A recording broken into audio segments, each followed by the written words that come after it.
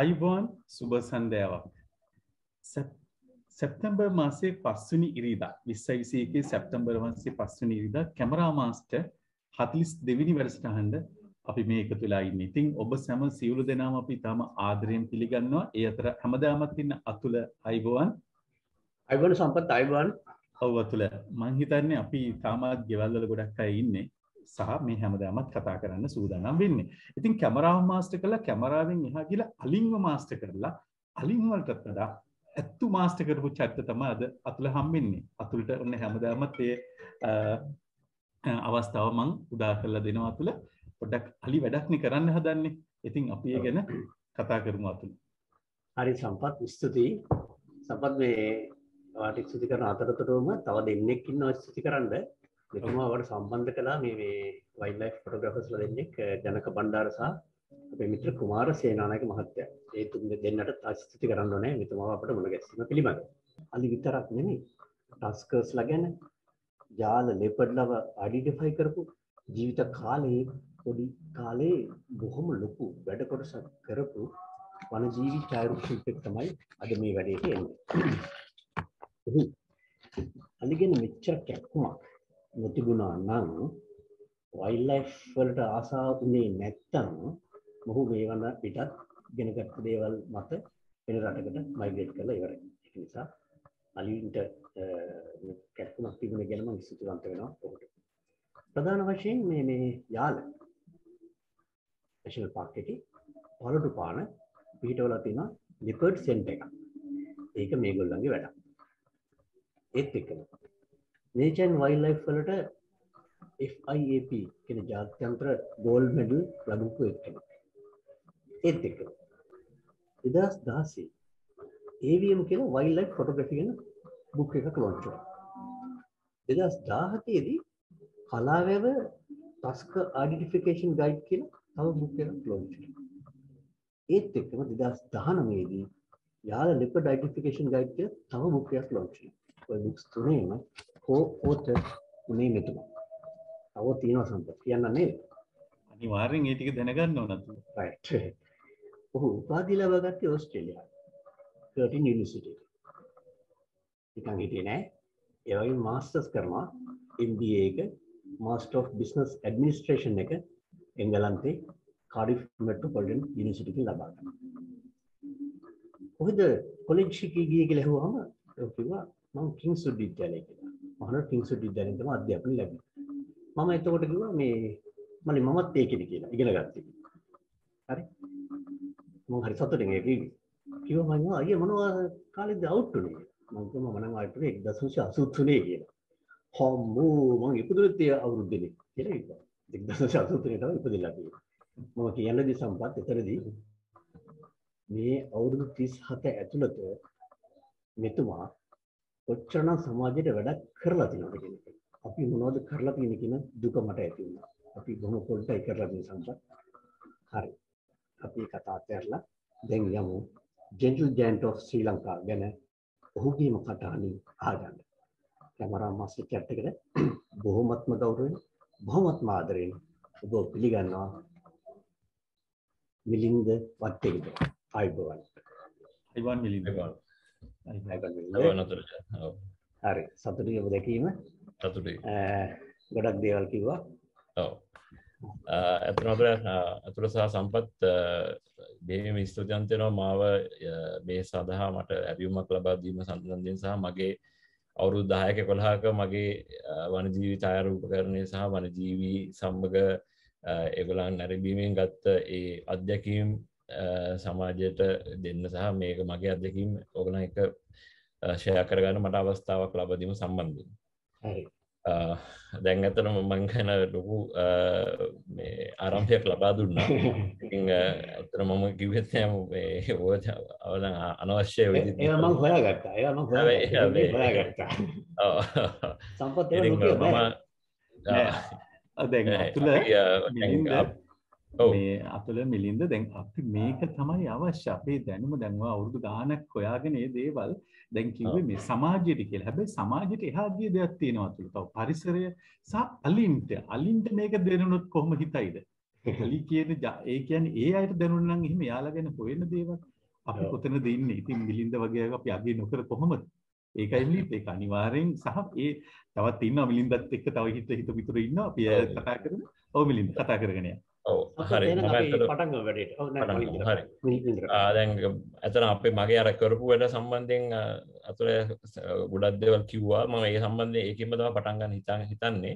ඉතින් 2016 මම සහ මගේ හොඳම යාළුවෝ දෙන්නෙක් සජීප රවීන්ද්‍ර අපි තුන්දෙනා එකතු වෙලා කොෆි ටේබල් බුක් එකක් ලොන්ච් කළා 2016 තමයි අපි ඒ වැඩේ කරේ.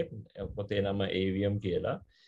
මේක නොවැම්බර් 5 තමයි තිබ්බේ 2016 රෑන්වෙන්ට් එකේ එක්සිබිෂන් එකක් තිබ්බා. මේ ෆොටෝස් තියෙන ඇත්තම එක්සිබිෂන් එකේ සහ ඒක ඇර තිබ්බ මේන් පෝස්ට් එකක් තමයි මම දාලා තියෙන්නේ. ගියාලට බලන්න.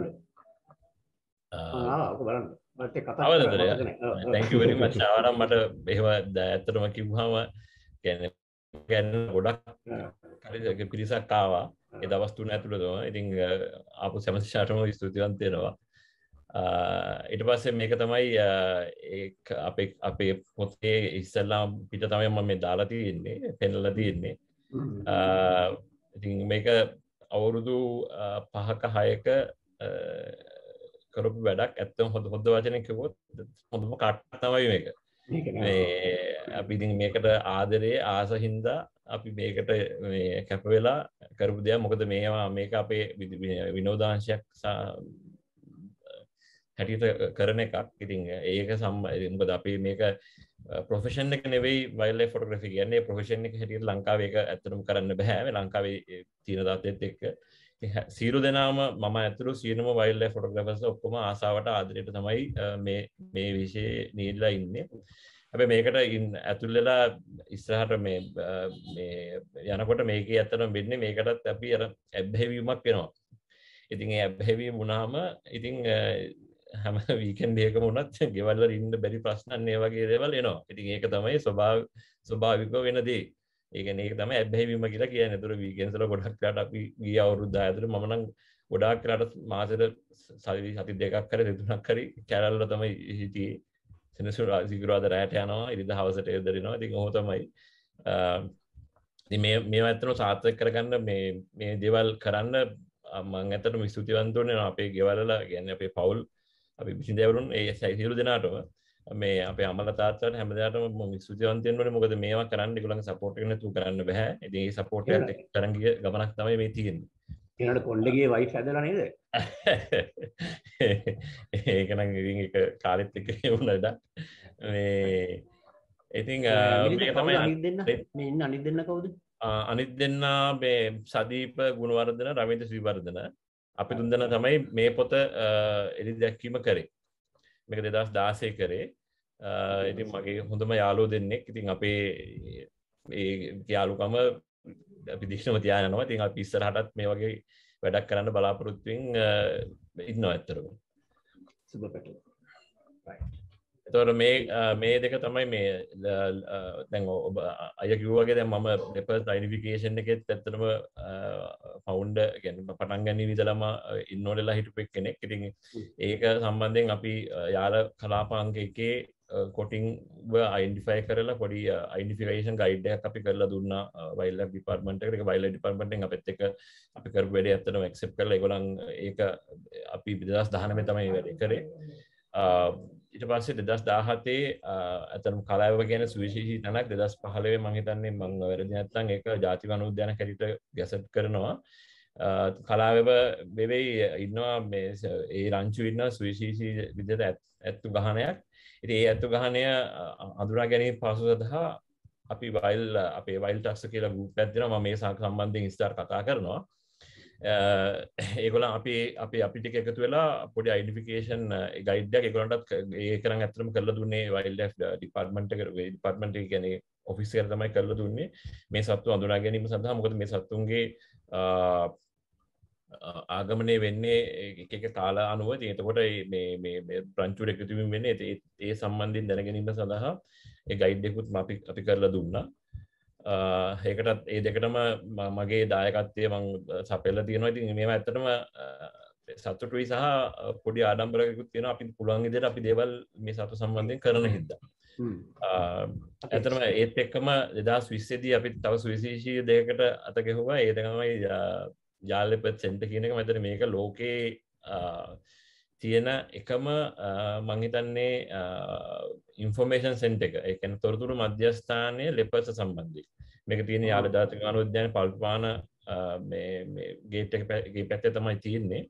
ඉතින් ඉන් ඉස්සරහට යන මම හිතන්නේ මේක 2020 අපි 6 වෙනි මාස 26 තමයි ඕපන් කරේ. ඉතින් ඒකත් කොවිඩ් මැද තමයි කොවිඩ් එකේ ෆස්ට් වේව් එක ඉවරලා රට ඇරියම තමයි අපි කරේ. ඊට පස්සේ ආපහු කොවිඩ් එක ආවා. ඊට පස්සේ දැනුත් කොවිඩ් ප්‍රශ්නින් දැනවා. ඉතින් මම හිතන්නේ මේ යාළගේ ගොඩක් කට්ටියට මේක ගොඩක් ශ්‍රී ලාංකිකයන්ට මේක බලන්න හම්බෙලා නැතිරිය තාම. මොකද යාළට මේ ප්‍රශ්නත් එක්ක යන්න තිබ්බ අවස්ථා අඩු හින්දා. හැබැයි යාළට ෆ්‍රීකවෙන්ට්ලි යන මේ කට්ටිය නම් අනිවාර්යයෙන් මේක බලලා තියෙනවා. ඒගොල්ලන් බලලා නැත්තම් මෙතන ගිහිල්ලා බලන්න කියලා මම ආරාධනා කරනවා. මේක ඇත්තටම මේකේ තියෙන ඉන්ෆර්මේෂන් ගොඩක් වටිනවා මේ සමාජයේ දැනුම් වර්ධනය කර ගැනීමට සහ ලෙපස් ගැන ඉගෙන ගැනීමට.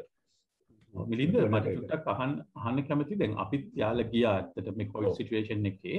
නමුත් එතන දැක්කේ නෑ. කියන්නේ එන්ට්‍රන්ස් එකේද තියෙන්නේ කොතනද? මේක තියෙන්නේ ඇත්තටම ඔයගලන් මේන් දැන් පරණ මේක තමයි පරණ ටිකට් ඔෆිස් එක තමයි මේක අපි කන්වර්ට් කරලා තියෙන්නේ මේ ලෙපර්ඩ් සෙන්ටර් එක හැටියට. දැන් ඔයගලන් පල්ටු මානෙන් ඇතුල් වෙලා ටිකට් ගන්න තියෙන්නේ මේන් රෝඩ් එකේම තමයි තියෙන්නේ ටිකටින් කවුන්ට් එක. ඒ ටිකටින් කවුන්ට් එක පිටිපස්සේ හරියටම පිටිපස්සේ තමයි මේක තියෙන්නේ. ඒ කියන්නේ ඒක අනිවාර්යෙන් ඔයගලන් එතන ඉඳලා වම් අත පැත්ත බැලුවොත් ලෙපර්ඩ් සෙන්ටර් එක පේනවා. ඉතින් මිස් වෙන්නේ නැහැ.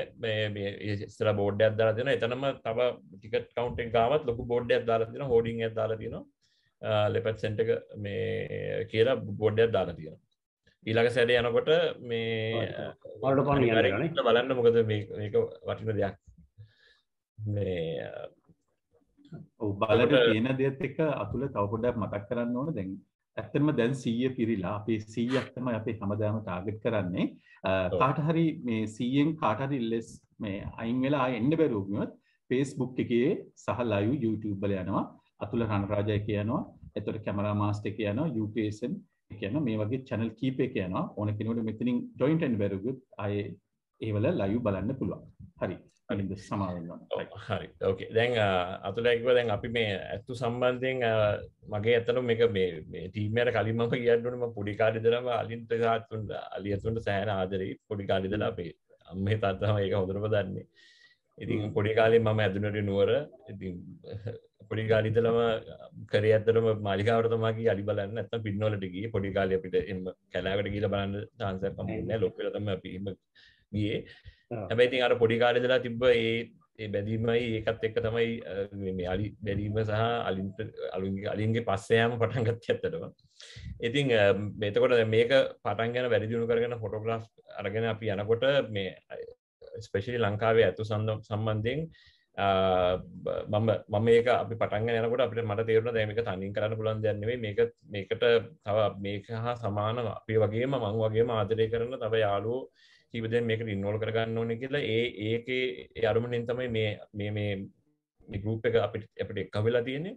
ඉතින් මේ ඔක්කොලාම අලියතුන්ට පුදුම විදිහට ආදරෙයි බැඳීමක් තියෙනවා. ඉතින් ඒගොල්ලන්ගේ ඒ අලි සම්බන්ධයෙන් බලනවා මේ ඉන්ෆර්මේෂන් ගන්නවා. ඉතින් ඒ හින්දා මම අපි මේ වයිල්ඩ් ටස්කර්ස් කියලා ගෲප් එකක් ෆෝම් කරා. ඒ ගෲප් එකේ ඉන්න මෙම්බර්ස් තමයි ඒ කියන්නේ මේන් ඇඩ්මින් මෙම්බර්ස් තමයි මෙතන මම මේ චෑර් මේ ස්ලයිඩ් එකේ පෙන්නන්නේ ඔයගලන්ට. ඉතින් මේක සම්බන්ධයෙන් වැඩිදුර මම මගේ ප්‍රසන්ටේෂන් එකේ යද්දි මම කතා කරනවා.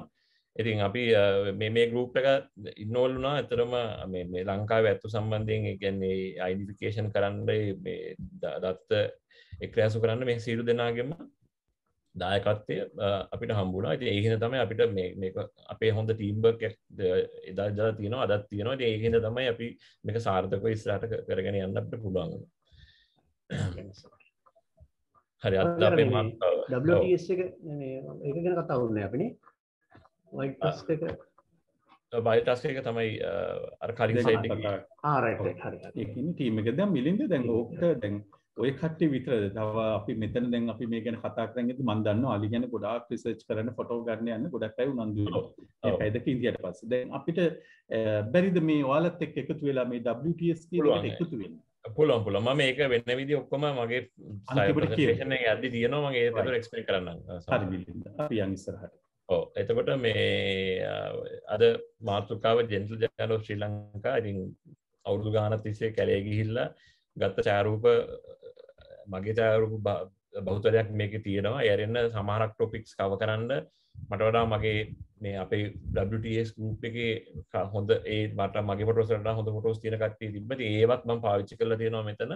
මොකද මට මෙතන ඇත්තටම මේකේ අරමුණ වෙන්නේ අපේ මගේ තියෙන අත්දැකීම ෂෙයා කරන්න. එතකොට මේක මේ ලෙක්චර් එකක් හැටියට ගන්න එපා. මේක ඇත්තටම අත්දැකීමක් ඕගලන්ට ෂෙයා කිරීමක් තමයි තියෙන්නේ. ඉතින් එතනදී ප්‍රධාන අරමුණ වෙන්නේ මේක බලලා මේක සම්බන්ධයෙන් ආසාවක් ඇති කරගන්න, ආදරයක් ඇති කරගන්න කොහොමද අපි ශ්‍රී ලංකාවේ හැටියට ඇත්තටම වාසනාවන්ත වෙන්න ඕනේ අපේ ලංකාවේ මෙච්චර අඩි ප්‍රමාණයක් දැනටත් ඉන්න එක සම්බන්ධයෙන්. ඒ හින්දා ඒකත් එක්ක මම යනවා අපේ දැන් මගේ ප්‍රසන්ටේෂන් එක ඇත්තටම මගේ ස්ට්‍රක්චර් කරලා තියෙන්නේ මේ විදිහට. මම පටන් ගන්නවා ප්‍රසන්ටේෂන් එක හරිම බේසික් විදිහට මොන අලි ලෝකේ ඉන්න අලි එක විශේෂ කවුද කියලා දෙන්න පොඩ්ඩක් පෙන්නන්න. ඊට පස්සේ ලංකාවේදී දැන් මේකෙදී මට අතුලේ මට කිව් එකක් තමයි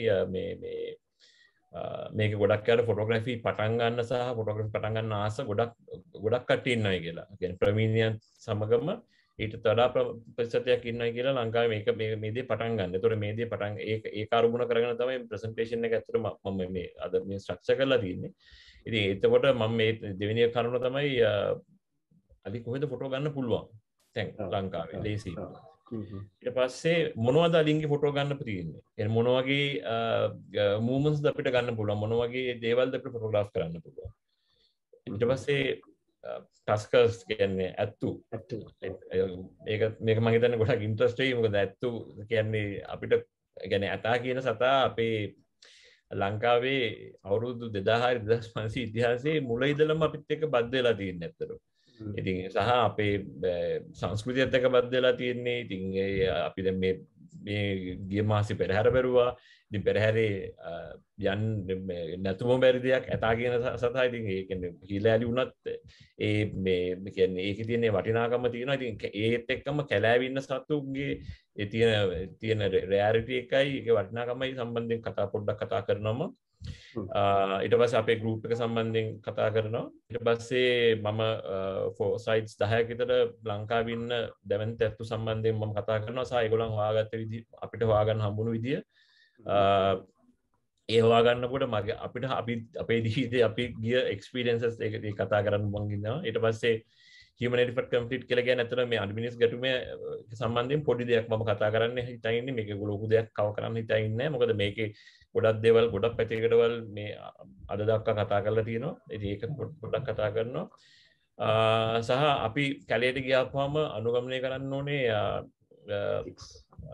ethics. ඒ කියන්නේ ආචාර ධර්ම කීටක්. ඒක නම් හරි වැදගත්. ඔව් හරි වැදගත්. ඊට පස්සේ දැන් අන්තිමට කියන එක තමයි කොහොමද අලියෙක් අයිඩෙන්ටිෆයි කරන්නේ, අපි කොහොමද ඒක කරන්නේ, මොන මෙතඩ් එකක්ද පාවිච්චි කරන්නේ කියන එක ඒකත් මම පොඩ්ඩක් ටච් කරන්න කතා කරන්න ඉන්නවා. මොකද මේ වගේ දේවල් තමයි වටින්නේ නවකයන්ට මේක අහගෙන ඉන්නකොට මේකේ මේ වගේ දේවල් වලින් තමයි තමගේ දැනුම වර්ධනය කරගන්න පුළුවන් වෙන්නේ. ඒකත් එහෙන් තමයි මේක මම ෂෙයා කරන්නේ. ඊට පස්සේ අන්තිමට මම ලංකාවේ කැලෑවල ජීවත් වුණු දැවැන්ත, ඒ කියන්නේ දැන් නැති මිනිස් ක්‍රියාකාරකම හින්දා හෝ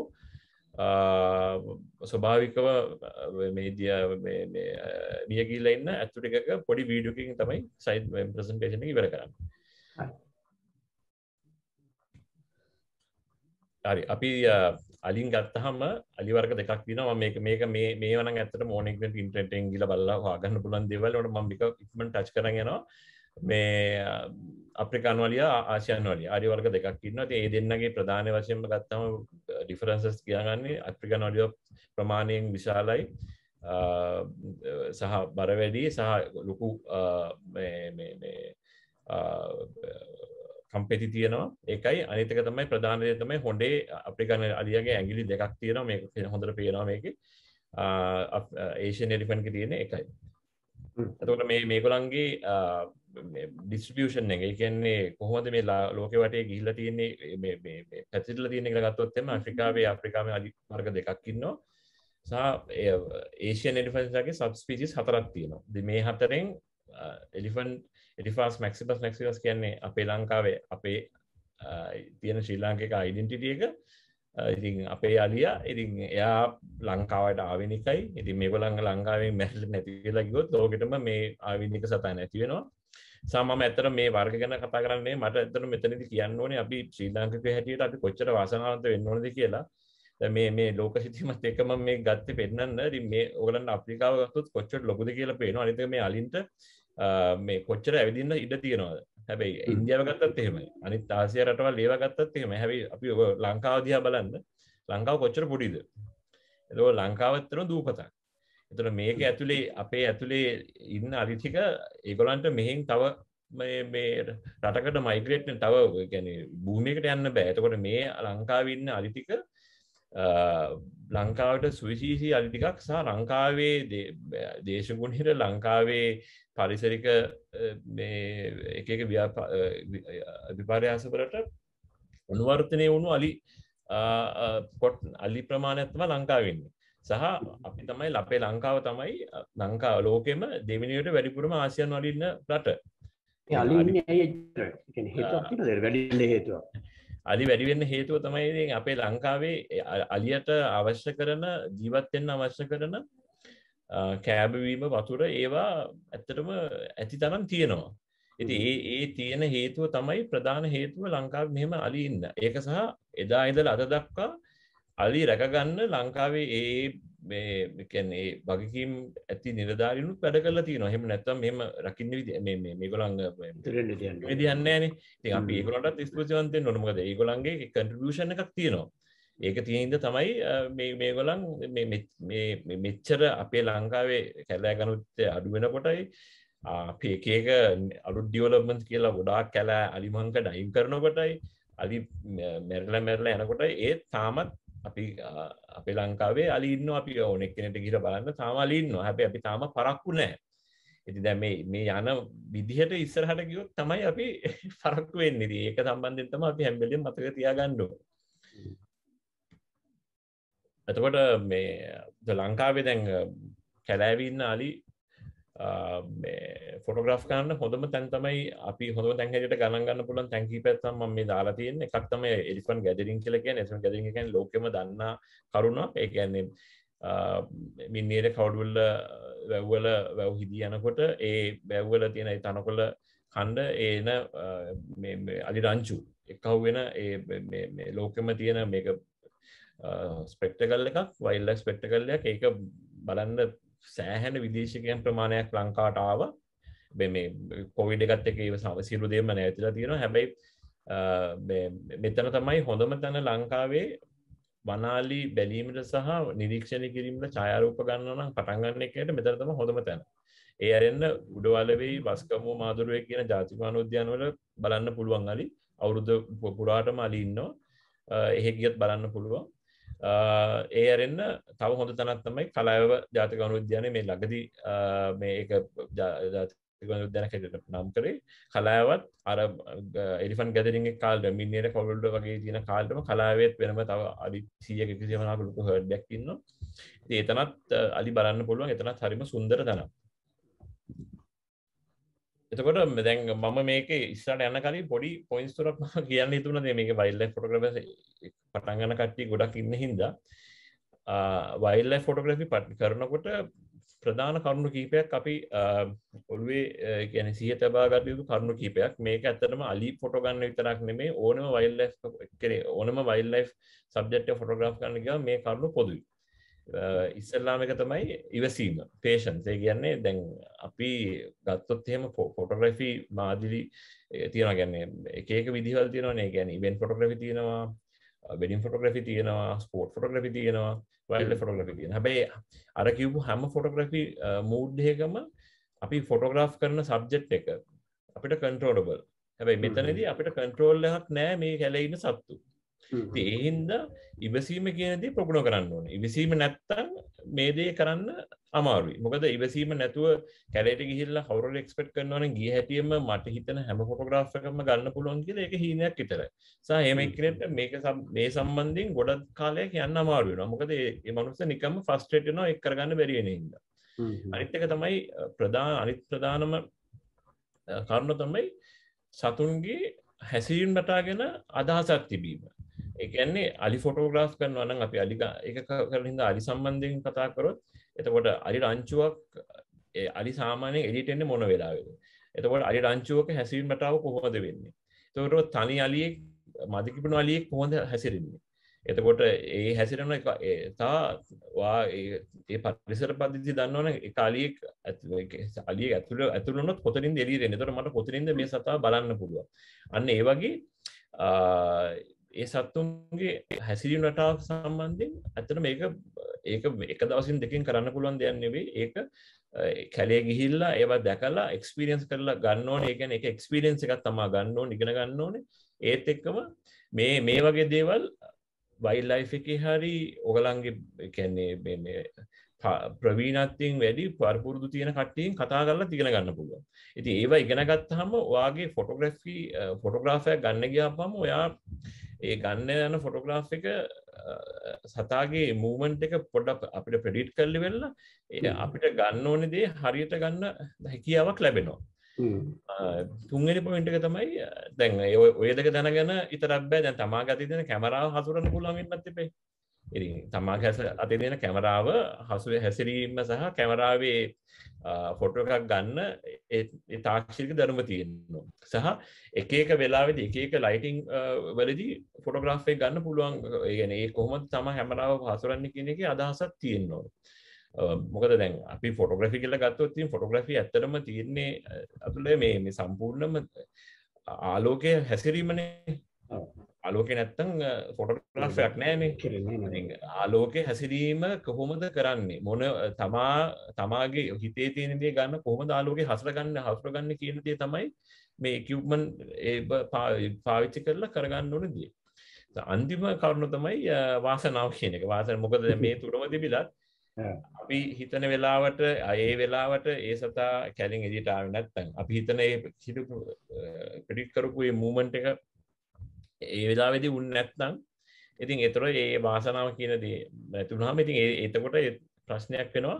මොකද අපිට අවශ්‍ය විදිහට මේක මේ ඒ ගන්න බැරි වෙනවා. ඉතින් මේ හතරම අවශ්‍ය වෙනවා. මේ හතරේම කම්බිනේෂන් එකතුවක් තමයි හොඳ වයිල්ඩ් ලයිෆ් ෆොටෝග්‍රාෆර් කියලා කියන්නේ අතට. එතකොට දැන් අපි අලින් ගත්තාම මොනවද අලින්ගේ ෆොටෝග්‍රාෆ් කරන්න පුළුවන් අපිට තියෙන අවස්ථා. ඉතින් එකක් තමයි අලි පැටව් සෙල්ලම් කරන එක. අනෙක එක තමයි අලින්ගේ හර්ඩ් එකක තියෙන බිහේවියර් එක. ඊට පස්සේ අපේ ජනවහරේන අර මේ තුම්පත් රෑන කියන එක. එතකොට අලින් සහ අලින් ඒගොල්ලන්ගේ එන්වයරන්මන්ට් එකේ ඒ කියන්නේ ඒගොල්ලන්ගේ පරිසරයේ ජීවත් වෙනකොට අපිට මේ පරිසරයත් එක්ක ගන්න පුළුවන් ෆොටෝග්‍රාෆ්ස්. පිරිමි සත්තුන් සහ ඒගොල්ලන්ගේ මද කිපුණාම කොහොමද මේ වෙනස්කම් වෙන්නේ එතනත් ලොකු ඔපචුනිටි එකක් තියෙනවා. සහ අලින්ගේ සම්මීප ඡායාරූප. මේවා තමයි ඇත්තටම මම දකින විදිහට ගන්න පුළුවන් ප්‍රධාන මේ සබ් ටොපික්ස් කියන්නේ මාතෘකා අපිට ෆොටෝග්‍රාෆ් කරන්න පුළුවන්. ඒතර අපි කැලේට යනකොට අපි මොකද්ද කරන්න පුළුවන් කියලා මෙන්න මේ විදිහට පොඩි දෙයක් ඔළුවේ දාගෙන ගියොත් එතකොට අපි ඒ ගිහිල්ලා බය කරන පැය දෙක හරි පැය තුන හරි අපිට ගොඩක්ම සාර්ථක විදිහට ඒක මේ කල්පනා කරගන්න පුළුවන්. එහෙම නැතුව අපි හැමදේම පස්සේ ගියොත් එහෙම වෙන්නේ අපිට එඩිට් වෙනකොට මොකුත් නැති වෙනවා. ඉතින් අපි ඇත්තටම මේ වයිල්ඩ් ලයිෆ් ෆොටෝග්‍රැෆි එක එතනක් තියෙන්නේ තමාගේ කාලය. මොකද කාලය මැනේජ් කර ගැනීම තමයි මොකද්ද ෆොටෝග්‍රාෆ් කරන්න කියන දේ හිතලා ඒක සම්බන්ධයෙන් සැලසීම තමයි එතන තියෙන චැලෙන්ජ් එක. මොකද අලි ගත්තාම අලින්ගේ ගොඩක්ම තියෙන්නේ ඒගොල්ලන්ගේ ඇක්ටිව් වෙන්නේ හවසයි උදේ පාන්දරයි. එතකොට දැන් අපිට උදේ පාන්දර ගොඩක් වෙලාවට අලි බලන්න යන ප්‍රමාණය අඩුයි. අපි ගොඩක් වෙලාවට හවසට තමයි යන්නේ. ඉතින් අපි හවසට පාර්කයක් ඇතුළට ගියාපුවාම අපි මිල්නේ දෙක ඔඩුල්ල ගන්නකො පිටට හවසට තමයි සෆාරි කරන්න යන්නේ. ඒතොර ඒක ගියාපුවාම අපි 3 ඉඳලා 6 වෙනකම් පැය 3ක් වගේ කාලයක් තමයි අපිට තියෙන්නේ. මොකද 6 වෙනකොට අපි ගේට් එකට එන්න ඕනේ, එළියට එන්න ඕනේ. ඒක තමයි නීතිය. ඉතින් ඒ අතරතුර ඒ කාලය කළමනා කරගන්නේ කොහොමද කියන එක තමයි අනුව තමයි අපි ඒ දවසේ අපේ ඒම් එක ගන්න ඇචීව් කරන්න නැද්ද කියන එක තීරණය වෙන්නේ. අස්වෙන්න ලැබෙන එතකොට. අස්වෙන්න ලැබෙන එතකොට. හරි. right. දැන් මෙතන ඉඳලා මම ඉස්සරහට මේ ෆොටෝග්‍රාෆ්ස් වලින්ම තමයි මේ එක්ස්ප්ලেইন කරගෙන යන්නේ. හරි කතාවක් තියෙනවා මේ අලි බැලිල්ලයි බලි බැලිල්ලයි කතා එපා වෙන්නේ නැහැ. දැන් බලි බලෙන්න නැහැ. ඒක ඇත්තටම ඉතින් ඒක ආසාවෙන් ඒකට ඇතුළු වුණොත් එහෙම ඉතින් ඒක ඇබ්බැහිවීමක්. ඉතින් එතකොට ඇබ්බැහිවීම ඇතුලේ ගොඩක් කරාට කැලේට යන්නම තමයි හිතෙන්නේ. ගිහිල්ලා ඒ සතුත් එක්ක ගත කරන මේ පොඩි කාලය ඉතින් හරිම සුන්දරයි. තමාගේ අනිත් ගොඩක් ප්‍රශ්න අවශ්‍ය කියනවා. ඉතින් ඒක සතුත් එක්ක ගත කරන්න පුළුවන්. ඒක සෑහෙන හොඳයි කියලා තමයි මනසට සෑහෙන රිලැක්ස් වීමක් තියෙනවා. හරි දැන් අලි පැටවුගේ ක්‍රියාකාරකම් ෆොටෝග්‍රාෆ් කරනකොට ඇත්තටම ඔයගලන් මේ ඔළුවේ තියාගන්න ඕනේ තමයි මේ ෆොටෝ එක ඇත්තට මම ගත්ත එකක් මේ මින්නේදී ගත්ත ෆොටෝග්‍රාෆ් එකක්. මේ පොඩි අලි පැටවු රංචුවත් එක්ක එළියට ආපුවම පොඩි අලි පැටවු ෆොටෝග්‍රාෆ් කරන්න අනිවාර්යයෙන්ම පුළුවන් වෙන්නේ ඒ රංචුව ඇවිල්ලා සෙටල් වෙලා ඒ රංචුව එතන ප්‍රශ්නයක් නැහැ කියලා දැනුණාම තමයි අලි පැටව වෙන්නේ. නැත්තම් මේ අලි පැටව ටික හැම වෙලෙම අම්මලා කකුල් ඇතුලේ තමයි ඉන්නේ. ඒ කියන්නේ ආරක්ෂාවට. ඒතර දැන් මේ සත්තුන් මේ පැටවුට තීරෙන්න ඕනේ මෙතන දැන් ප්‍රශ්නයක් නැහැ, කිසි ප්‍රශ්නයක් නැහැ, මෙතන සේෆ්. මට මෙතන ඇවිල්ලා මට අපිට ඕන විදිහට සෙල්ලම් කරන්න පුළුවන් කියලා. ඉතින් අපේ වගකීම තමයි එතනදී වෙන්න ඕනේ මේ සතුන්ට සැලකිය යුතු අන්තිමින් ඩිස්ටන්ස් එකක් තියාගෙන කෑකෝ ගහන්න නැතුව නිරීක්ෂණය කිරීම. එහෙම කරොත් විතරයි ඉතින් මේ වගේ අලි පැටවු විතරක් ෆොටෝග්‍රාෆ්ස් අරන් ගන්න පුළුවන්. මම මේක ඉස්සරහට ස්ලයිඩ්ස් කීපයකින් මම පෙන්නනවා මේ අලි පැටවු තනියෙන් ගත්ත ෆොටෝග්‍රාෆ්ස්. ඉතින් එතකොට එහෙම කරන්න පුළුවන් එතකොට. ඉතින් ඒක අනිවාර්යයෙන්ම ඔයගලන් ඔළුවේ තියාගන්න, කියන්නේ මතක තියාගන්න ඕන කරුණක්. අලි බලන්න ගියාපුවාම අලි රංචුවක් එළියට ආපුවාම වැඩිපුර ලං වෙන්න එපා. පොඩ්ඩ පුළුවන් තරම් ඩිස්ටන්ස් එකක් තියාගෙන ඉවසීමෙන් ඉන්න ඕනේ. මොකද මේ වගේ දේවල් ඉක්මනට ගිය හැටිම වෙන දේවල් නෙමෙයි. මේගොල්ලොත් අපේ ළමයි වගේ.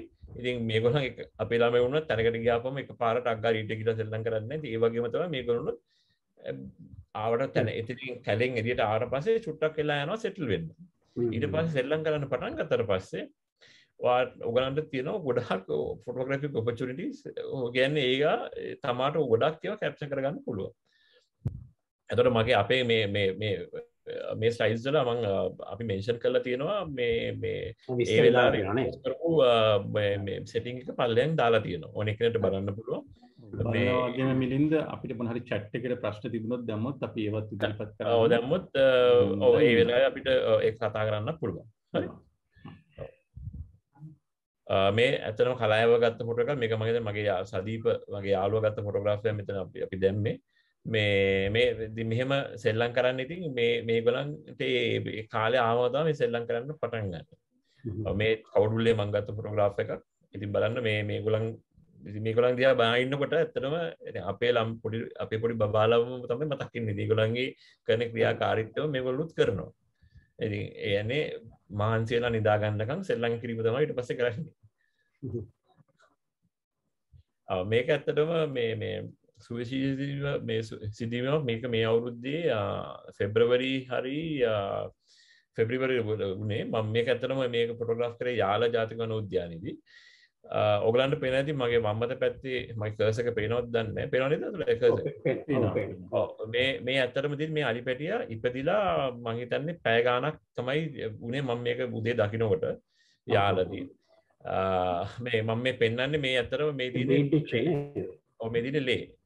ඉතින් මේ කියන්නේ උදේ අලි පැටයි හම්බුනට පස්සේ මේ බැදුණු ලේ පාරවල් තමයි තියෙන්නේ ඔය. තාම ඒවා ඇත්තටම හොඳට පේනවනේ එක ෆ්‍රෙෂ් කරේ තමයි තියෙන්නේ.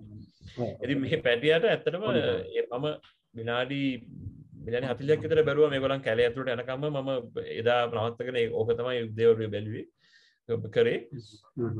එයාට මේ කකුල් දෙකෙන් කියන්නේ තාම හිටගෙන බැලන්ස් කරගන්න බෑ මෙයාට. ඉතින් මේ දකුණු වැත පැත්තේ තියෙන්නේ ඇත්තටම එයා පොඩ්ඩක් ඇවිදින්න ගිහිල්ලා බැලන්ස් නැතුව වැටෙන ෆොටෝග්‍රාෆ් එකක්. මේ වැටිලා වැටෙන හැටියෙම ඉතින් අම්මයි වටේ ඉන කට්ටිය ළඟ වෙලා ටක් ගාලා අර උදව් කරනවා. මේ ඉතින් ඒ තියෙන ආදරය ඒ තියෙන මේ කියන්නේ ලිංගතුකම හරිම ලස්සනයි බලන්න. ඉතින් ඒව බලන්න කියන්නේ අපි ශ්‍රී ලංකාවේ වැඩියට අපිට හැම එකකටම මේ අවස්ථාව තියෙනවා. අපි ඒව කිහිල්ලා කරන්න ඕන. මොකද පිටරටින් මිනිස්සු එනවා ලක්ෂ ගණන් ගෙවන ලංකාවේ මේව දෙලා බලලා යන්න. සමහරක් ශ්‍රී ලංකාව හැටියට අපි ගොඩක් වෙලාවට ඉතින් මේවා වැලියු කරන්නෙත් නැහැ. මේවා ගණන් ගන්නෙත් නැහැ. ඉතින් මේ වගේ දේවල් තියෙනවා කියන දේ ඇත්තටම හිතේ දාගත්තොත් තමයි ඉතින් ඇත්තටම ගලත් වැදගත් වෙන්නේ. මල්ලි දැන් මේ වගේ වෙලාවක මේගොල්ලෝ එළියට එනවද කැලේ ඇතුළේ ඉන්නවද? මේ වගේ දැන් ඉපදෙන අවස්ථා සමහරක් යට දැන් කවුරුල්ලම ඉන්න එළියෙත් එළියෙත් ඉපදෙන අවස්ථා තියෙනවා. ඉතින් මෙයා ඇත්තටම කැලේ ඇතුළේ ඉපදිලා ඉතින් පොඩි වෙලාවක් ගිහිල්ලා රංචුවත් එක්ක අපි මේ එක පාරක යනකොට මේ පාරේ මැද තමයි රංචු හිටියේ. ඒ හිටියත් ඉතින් මෙතන හිටිය අලි 8-9 දෙනෙක් හිටියා. ඒගොල්ලන් වට කරගෙන තමයි හිටියේ. ඉතින් මේ පොඩි පැටියා පොඩි හින්දා තමයි අපි නවත්තගෙන සාමාන්‍ය හොඳ ඩිස්ටන්ස් එකක් තියාගෙන නවත්තගෙන බැලුවේ. ඔයගොල්ලන් පේනවා මම මේක දැන් ෆොටෝග්‍රාෆ් කරලා තියෙන්නේ 600 f4 එකකින් තමයි ෆොටෝග්‍රාෆ් කරලා තියෙන්නේ. ඒකට මම මේකට මේ වගේ දෙයක් ගන්න මම ලඟ වෙන්නේ නැහැ කොහොමද මොකද මගේ ලෙන්ස් එකත් එක්ක ලඟ වෙන්න බෑ. ඉතින් මම සෑහෙන ඩිස්ටන්ස් එකකින් තමයි මම ඉන්නේ. මේ ඉඳලා ෆොටෝග්‍රාෆ් කරේ. සම්පත් මොකද අහන්න ගන්නේ සෝරි. ඔබලි නෑ මං අහන්නේ කිද මේ වගේ සිද්ධියක් රෙකෝඩ් කරන්න වාසනාවක් තියෙනවා නේද? දැන් ඒක තමයි මම කියන්නේ අර අතන මම උදින් කතා කරපු පොයින්ට්ස් හතරේ එලිමන්ට් ඔෆ් ලක් කියන තමයි මේක. ඇත්තටම මේක එදා වෙයි කියන එක මම දැනන් හිටියෙත් නෑ. හැබැයි ඉතින් පැටියෙක් හම්බෙලා එදා මේ ඒක ඒ විදිහට මේ එදා වගේ වාසනාවක් තිබුණා මට මේක දකින්න ඇත්තට. එළින්ද දැන් මට දැන් අහන්නේ මේ වෙලාවේ සමහර ප්‍රශ්නත් අහනවා මේ පොදුවේ සමහරක් අයට මේවා වැදගත් වෙයි සමහරක් අයට මේ දැන් අපි හිතමු මේ සිද්ධියක් දැන් යාල වගේ තැනක කොටියෙක් දැකපු ගාම දිගට හරහට පෝල්ස් ගිහලා ජීප් පිරෙනවා අනන්තවත්. දැන් අලි බලද්දිත් ওই සිද්ධිය වෙනවද? එතනදී වෙන හානියක් මොකක්ද කියන එක අලි බලද්දි ඇත්තටම මේ කොටියෙක් බලන තරම්ම රශ යන්නේදී යාලට ගොඩක් කට්ටිය ඇත්තටම යන්නේ කොටියෙක් බලන්නනේ. ඉතින් ඒකනේ අපි තිත්තත් හැටියට ගත්තොත් ඒකනේ තියෙන්නේ. ඉතින් එතකොට ඒ තරම්ම රශ් එකක් නැහැ යාලා අලි බලන්න. හැබැයි වෙලා තියෙන්නේ මේ වගේ සුවිශේෂී දෙයක් තිබ්බොත් අනිවාර්යෙන් ජීප් නවත්තලා බලනවා. ඒකෝට ඉතින් කෝල්ලයක් දෙයක් ගිහිලා එතකොට මෙතනට පිරෙන්න අවස්ථාවක් තියෙනවා. එදා නම් ඇත්තටම මගේ මේ වෙලාවට ගොඩාක් ජීප් සයිල්ල එහෙම මේ සත්තුන්ට කරදරයක් වෙන විදිහට මේ හැසිරුනේ නැහැ. ප්‍රශ්නයක් වුණේ නැහැ. ඒ හින්දා මේගොල්ලන් ඇතිතරම් වෙලා පාරේ ඉඳලා ඊට පස්සේ ඒගොල්ලන් කැලේටම ගියා. ඒ අතරතුර වුණු සිද්ධීන් කීපයක් තමයි මට ෆොටෝග්‍රාෆ් කරන්න පුළුවන් වුණේ. මේ තවත් අලිපැඩි මේක සදීපගේ ෆොටෝග්‍රාෆ් එකක්.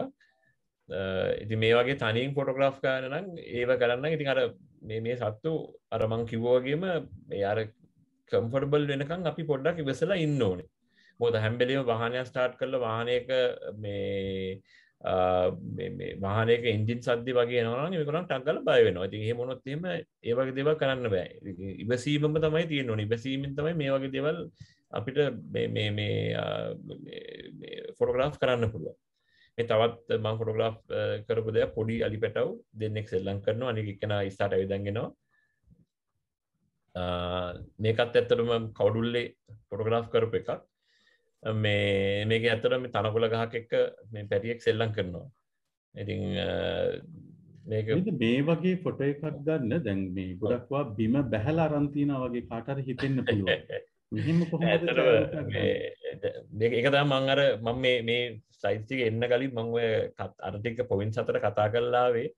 ඉතින් ඔය සත්තුන්ගේ හැසිරීම රටාව වගේම අපි යන ටෙරේන් එක සම්බන්ධනොත් අපි දැනගන්න ඕනේ. ඒ කියන්නේ ටෙරේන් එක කියන්නේ අපි යන ජාතික වනෝද්‍යාන වල පාරවල් වල අපිට කොයි වගේද ලෝ ඇන්ගල් ෆොටෝ එකක් ගන්න පුළුවන් වාහනේ ඉඳගෙනම. වාහනේම ඇතුලේ තව අපිට මොනවද කරගන්න පුළුවන් ලෝ ඇන්ගල් ෆොටෝ එකක් ගන්න. අන්න ඒ වගේන කියන්නේ සැලසුම් කරගන්න ඕනේද? සැලසුම් කරගන්න ඕනේ. ඉතින් ඇත්තට මෙහෙම දැන් මේක දවසකට ගිහිල්ලා ෆොටෝග්‍රාෆ් එකක් ගන්න එකෙන් නම් මේවා ප්‍රශ්නයක් නෙවෙයි. අපි වගේ හැමදාම ගිහිල්ලා මේක දීර්ඝකාලීනව කරනකොට ඒ දීර්ඝකාලීනව කරන කට්ටියට තමයි ගොඩක් කටියට මේ බලනවා අපි ෆොටෝග්‍රාෆ් කරනකොට ඇන්ගල් එක සම්බන්ධ කියන්නේ අපේ ඇහැ මට්ටමින් ෆොටෝග්‍රාෆ් කරොත් මේ ඒකේ සතාගේ ඇත්තටම සතා කොච්චර ලොකුයිද සතාගේ ගාම්භීරත්වය හොඳට පෙන්වන්නේ ඒ ඇහැ මට්ටමින් ෆොටෝග්‍රාෆ් කරොත්. හැබැයි ජාතික වනෝද්‍යානයක් ඇතුලේ බහින්න අවසර නැහැ කිසිසේත්ම. ඒතර ජාතික වනෝද්‍යානයක් ඇතුලේදී අපිට කරන්න පුළුවන් දේවල් කීපයක් තියෙනවා. වාගේ වාහනේ ඒතර ඒ ටෙරෙන් එක දන්නවා නම් ඒ තැන් සමහරක් තැන් තියෙනවා මේ අපිට ගිහිල්ලා වාහනේ පාක් කරන්න පුළුවන්. පාක් කරාපම අලියා මේ ඉන්නේ කෙලින්ම අපි බහැලා ගන්නවා වගේ මෙන්න මේ වගේ ඇන්ගල් එකකින් ෆොටෝග්‍රාෆ් ගන්න පුළුවන් තැන් තියෙනවා. ඉතින් ඒ වගේ තැනක අපි මේක ඔය කියන්නේ ඒ වගේ තැනකට අපි ප්ලේස් කරගන්න ඕනේ. ඉතින් එහෙම කරාම තමයි මේ වගේ දෙයක් අපිට ඇචීව් කරන්න පුළුවන්. ඉතින් මේවා ඇත්තටම අත්දැකීමත් එක්ක දෙන දේවල්. එක දවසක් ගිහිල්ලා කරන්න පුළුවන් දේවල් නෙවෙයි. ඉතින් මම මේක මම කරන්න මම කවුඩුල්ල මින්නේරිය යනකොට මම කරන එක වැඩක් තියෙනවා. මම මේ ඉන්න මම මේක ඇත්තටම පෙන්නනවා. මම ඇත්තට මේ යන්නේ මගේ යන වාහනේ පොඩියර් 6 එකේ මම ඇත්තටම කරන්නේ එක පැත්තක සීටයක් ගලවනවා. සීටය ගලවලා මම වාහනේ බිම ඉඳගෙන තමයි මේ ඇන්ගල් එක ගන්න බලන්නේ. එතකොට මේ මම 2017 ගත්ත මේ ෆොටෝ එකක් ඇත්තටම මම ගිහිල්ලා මමයි මගේ ලොකු පුතයි අපි දෙන්න මේ කවුඩුල්ලේ මේ ෆොටෝ ගන්නකොට ගත්ත එකක් ඇත්තටම මේ විදිහට තමයි මේ ඇන්ගල් එක අපි හදාගන්න පුළුවන්.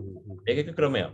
එහෙම නැත්නම් මේ ඉතින් මේ වගේ දේවල් ගැන චුට්ටක් හිතන්න ඕනේ. ඒ කියන්නේ ඇන්ගල් එක ගන්න. මොකද එහෙම නැතුව අර සීට් එක උඩ ඉඳලා දැන් අපි ඔළුව සම්පූර්ණ හිටගෙන උඩ හිටගෙන ෆොටෝ එකක් ගත්තොත් එහෙම අර මෙන්න මේ විදිහේ ෆොටෝග්‍රාෆ් එකක් ගන්න ලේසි වෙන්නේ නැහැ. එහෙම නැත්නම් ගන්න බෑනේ. මොකද එතකොට ඇන්ගල් එක වෙනස්නේ. මේ ඇන්ගල් එක ගන්න නම් අපි පුළුවන් තරම් මේ පල්ලෙහාට මේ ගිහිලා ගන්න ඕනේ. ඒ ගන්න ක්‍රමයක් තමයි මම පෙන්නලා තියෙන්නේ. මේ තවත් ඇත්තටම පොඩි අලිපෙටක් මේ අපිට දැන් අලි බලන්න යනවා නම් අනිවාර්යෙන් දැන් සීට් එක ගලන් වෙනවා මින් ඒරිය. ඒක ඉතින් මෙහෙම ඒක ඉතින් එහෙම සමහරක් වෙලාවට ඒක තමයි සීට් එක ගාව වාඩි වුණා නම් ඒත් හරිය මේ සීට් එක ගාව දන ගහගත්තා නම් බිම වාඩි වුණා නම් ඒත් හරිය කියන්නේ. ඒක තමයි අරේන්ජ් කරගන්නේ කොහොමද කියන එක තමයි තීරණය කරනකොට මම ඇත්තටම මේක වෙනන්නේ මම කරන දේ තමයි මේක වෙරලා තියෙන්නේ. ඔව් මිලින්ද මම කවුරුද දෙයක් අහන්න නැත්තටම ඒක ඊටාම දැනගන්න එක ඊටාම වටිනවා. දැන් මේ අලිත් දැන් අපි දැක්ක 600 එකෙන්මයි අරන් තියෙන්නේ ලෙන්ස් එකක්. දැන් සාමාන්‍ය ඇත්තටම මම පොඩ්ඩක් කිව්වොත් මගේ ගාව තියෙන equipments මම පාවිච්චි කරන equipments මම ගාව පාවිච්චි කරන්නේ මම 600 prime lens එකකුයි 8400 zoom lens එකකුයි. ඉතින් අලි ෆොටෝග්‍රාෆ් කරන්න යනවා නම් අනිවාර්යයෙන්ම ප්‍රයිම් එකක් තියෙනවා නම් හොඳයි. ප්‍රයිම් එකක් ඉතින් හැම කෙනෙකුටම ගන්න අමාරුයි. ඒත් ප්‍රයිම් එකක් තියෙනවා නම් ඇත්තටම හොඳයි. ඒ අරගෙන zoom lens එකක් තියෙන්නම ඕනේ. මොකද අපි ඈත ඉඳලා ගන්නවා වගේම ඒ සතුට අපේ ළඟට આવොත් එහෙම ඒක වෙන විදිහකින් ෆොටෝග්‍රාෆ් කරන්න වයිඩ් ඇන්ගල් එකකින් ෆොටෝග්‍රාෆ් කරලා පෙන්නන්න ඒ ඔප්ෂන් දෙකම අතේ තියෙන්න ඕනේ. ඉතින් ඒක තිබ්බොත් තමයි අපිට මේ හොඳ ෆොටෝග්‍රාෆ් එකක් ගන්න කියන්නේ අපිට අපේ chance එක අපි වැඩි කරගන්න.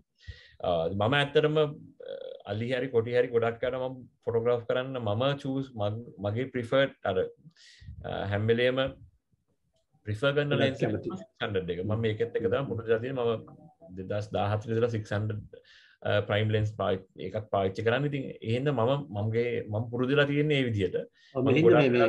විශේෂ මම කියන්නේ මෝඩ් එකක් තියෙනවද මැනුවල් යනවද අපිට ප්‍රයොරිටි එහෙම මම මැනුවල්ම තමයි ෂූට් කරන්නේ මේ අතරේ මම මොකද මට අනිත් ඒ වගේ කරන්න හරියන්නේ නැහැ. මම මැනුවල්ම තමයි කරන්නේ හැම වෙලෙම මගේ සෙටිං එක තමයි මම කරන්නේ. මොකද කැමරාවට තීරණය කරන්න දෙන්නේ නැහැ කියන්නේ එයාට ෆොටෝග්‍රාෆ් කරන්න මම තමයි තීරණය කරන්නේ මොන සෙටිං එකද මේක එක්ස්පෝස් කරන්න කියන එක.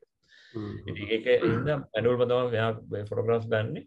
සහ 600 එකට මම හැම වෙලේම අලි ගන්න ගියත් කොටි ෆොටෝග්‍රාෆ් කරන්න ගියත් වෙන මොන හරි ෆොටෝග්‍රාෆ් කරන්න ගියත් 600 එකත් එක්ක ඒ තියෙන දුරත් එක්ක ඇඩ්ජස්ට් කරලා තමයි ෆොටෝග්‍රාෆ් එක ගන්න මම බලන්නේ. ඒක තමයි දැන් අර කාලය තිස්සේ කරලා මට පුරුදු දේ සහ හුරු දේ ඒ විදිහට තමයි කරන්නේ. මෙතන ප්‍රශ්නයක් අහලා තියෙනවා මේ අවම වශයෙන් තියෙන්න ඕන ෆෝකල් ලෙන්ත් එක මොකක්ද කියලා. ඉතින් අවම වශයෙන් තියෙන ෆෝකල් ලෙන්ත් එක ඇත්තටම මම මේක පටන් ගන්නකොට මම පටන් ගත්තේ 70300 ලෙන්ස් එකකින් තමයි පටන් ගත්තේ මම ෆයිල් ෆොටෝග්‍රැෆි. ඒ කියන්නේ 2011 2012 13 කාලෙදි මම කරේ බේසික් බොඩි එකත් එක්ක 70300 තමයි ෆොටෝග්‍රාෆ් කරන්න ගත්තේ. ඒකට අවම කියලා එකක් ඇත්තටම එකක් නැහැ. ඔබ 18:55 හරි අලියෙක්ව ෆොටෝග්‍රාෆ් කරන්න පුළුවන්. එතකොට ඔයා හිතන්න ඕන දේ තමයි 18 55 ෆොටෝග්‍රාෆ් කරනකොට මේ වගේ ළඟට ගිහිලා ක්ලෝස් අප් එකක් ගන්න යන එක නෙවෙයි නුවණට පුළුවන්. එතකොට අපි හැම වෙලෙම බලන්න ඕනේ ඒ සතා එන්වයරන්මන්ට් එකේ ඉන්නකොට ඒ වගේ ෆොටෝග්‍රාෆ් එකක් කරන්න. මොකද දැන් 55 වගේ මිලිමීටර එකකදී ඔයා ගිහිල්ලා අලියගේ ළඟට ගියොත් එimhe අලිය ඔයාට ගහනවා. මොකද මේ එතර ළඟ එන්නනවා ක්ලෝස් අප් එකක් ගන්න ගියාම. ඉතින් ඒ හින්දා එහෙම නැත්නම් අලිය බයලා දුවනවා.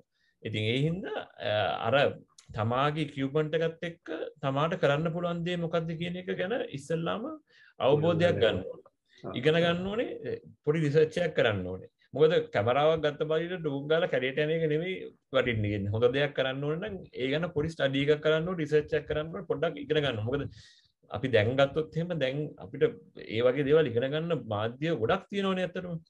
ඉස්සර වගේ නෙමෙයිනේ. ඉතින් අපි ඒව පාවිච්චි අරගෙන ඉගෙනගෙන තමයි යන්න ඕනේ. එතකොට තමයි අපිට ගියාපම අපි විනාඩි කරන පැය දෙක හරි පැය තුන හරි අපිට ඒක සක්සස්ෆුලි එතනින් ඒ ෆොටෝග්‍රාෆ් එකක් අරන් ආපස්සට එන්න පුළුවන්. මේ අතරම මේකත් ලෝ ඇන්ගල් ෆොටෝග්‍රාෆ් එකක්. මේක කලාවේ ගත්ත ෆොටෝග්‍රාෆ් එකක්. ඉතින් මේ කලාව කියලා කියන්නේ තවත් සුවිශේෂී තැනක්. ඇත්තට මගේ පර්සනලි මගේ ගන්න කැමතිම තැන.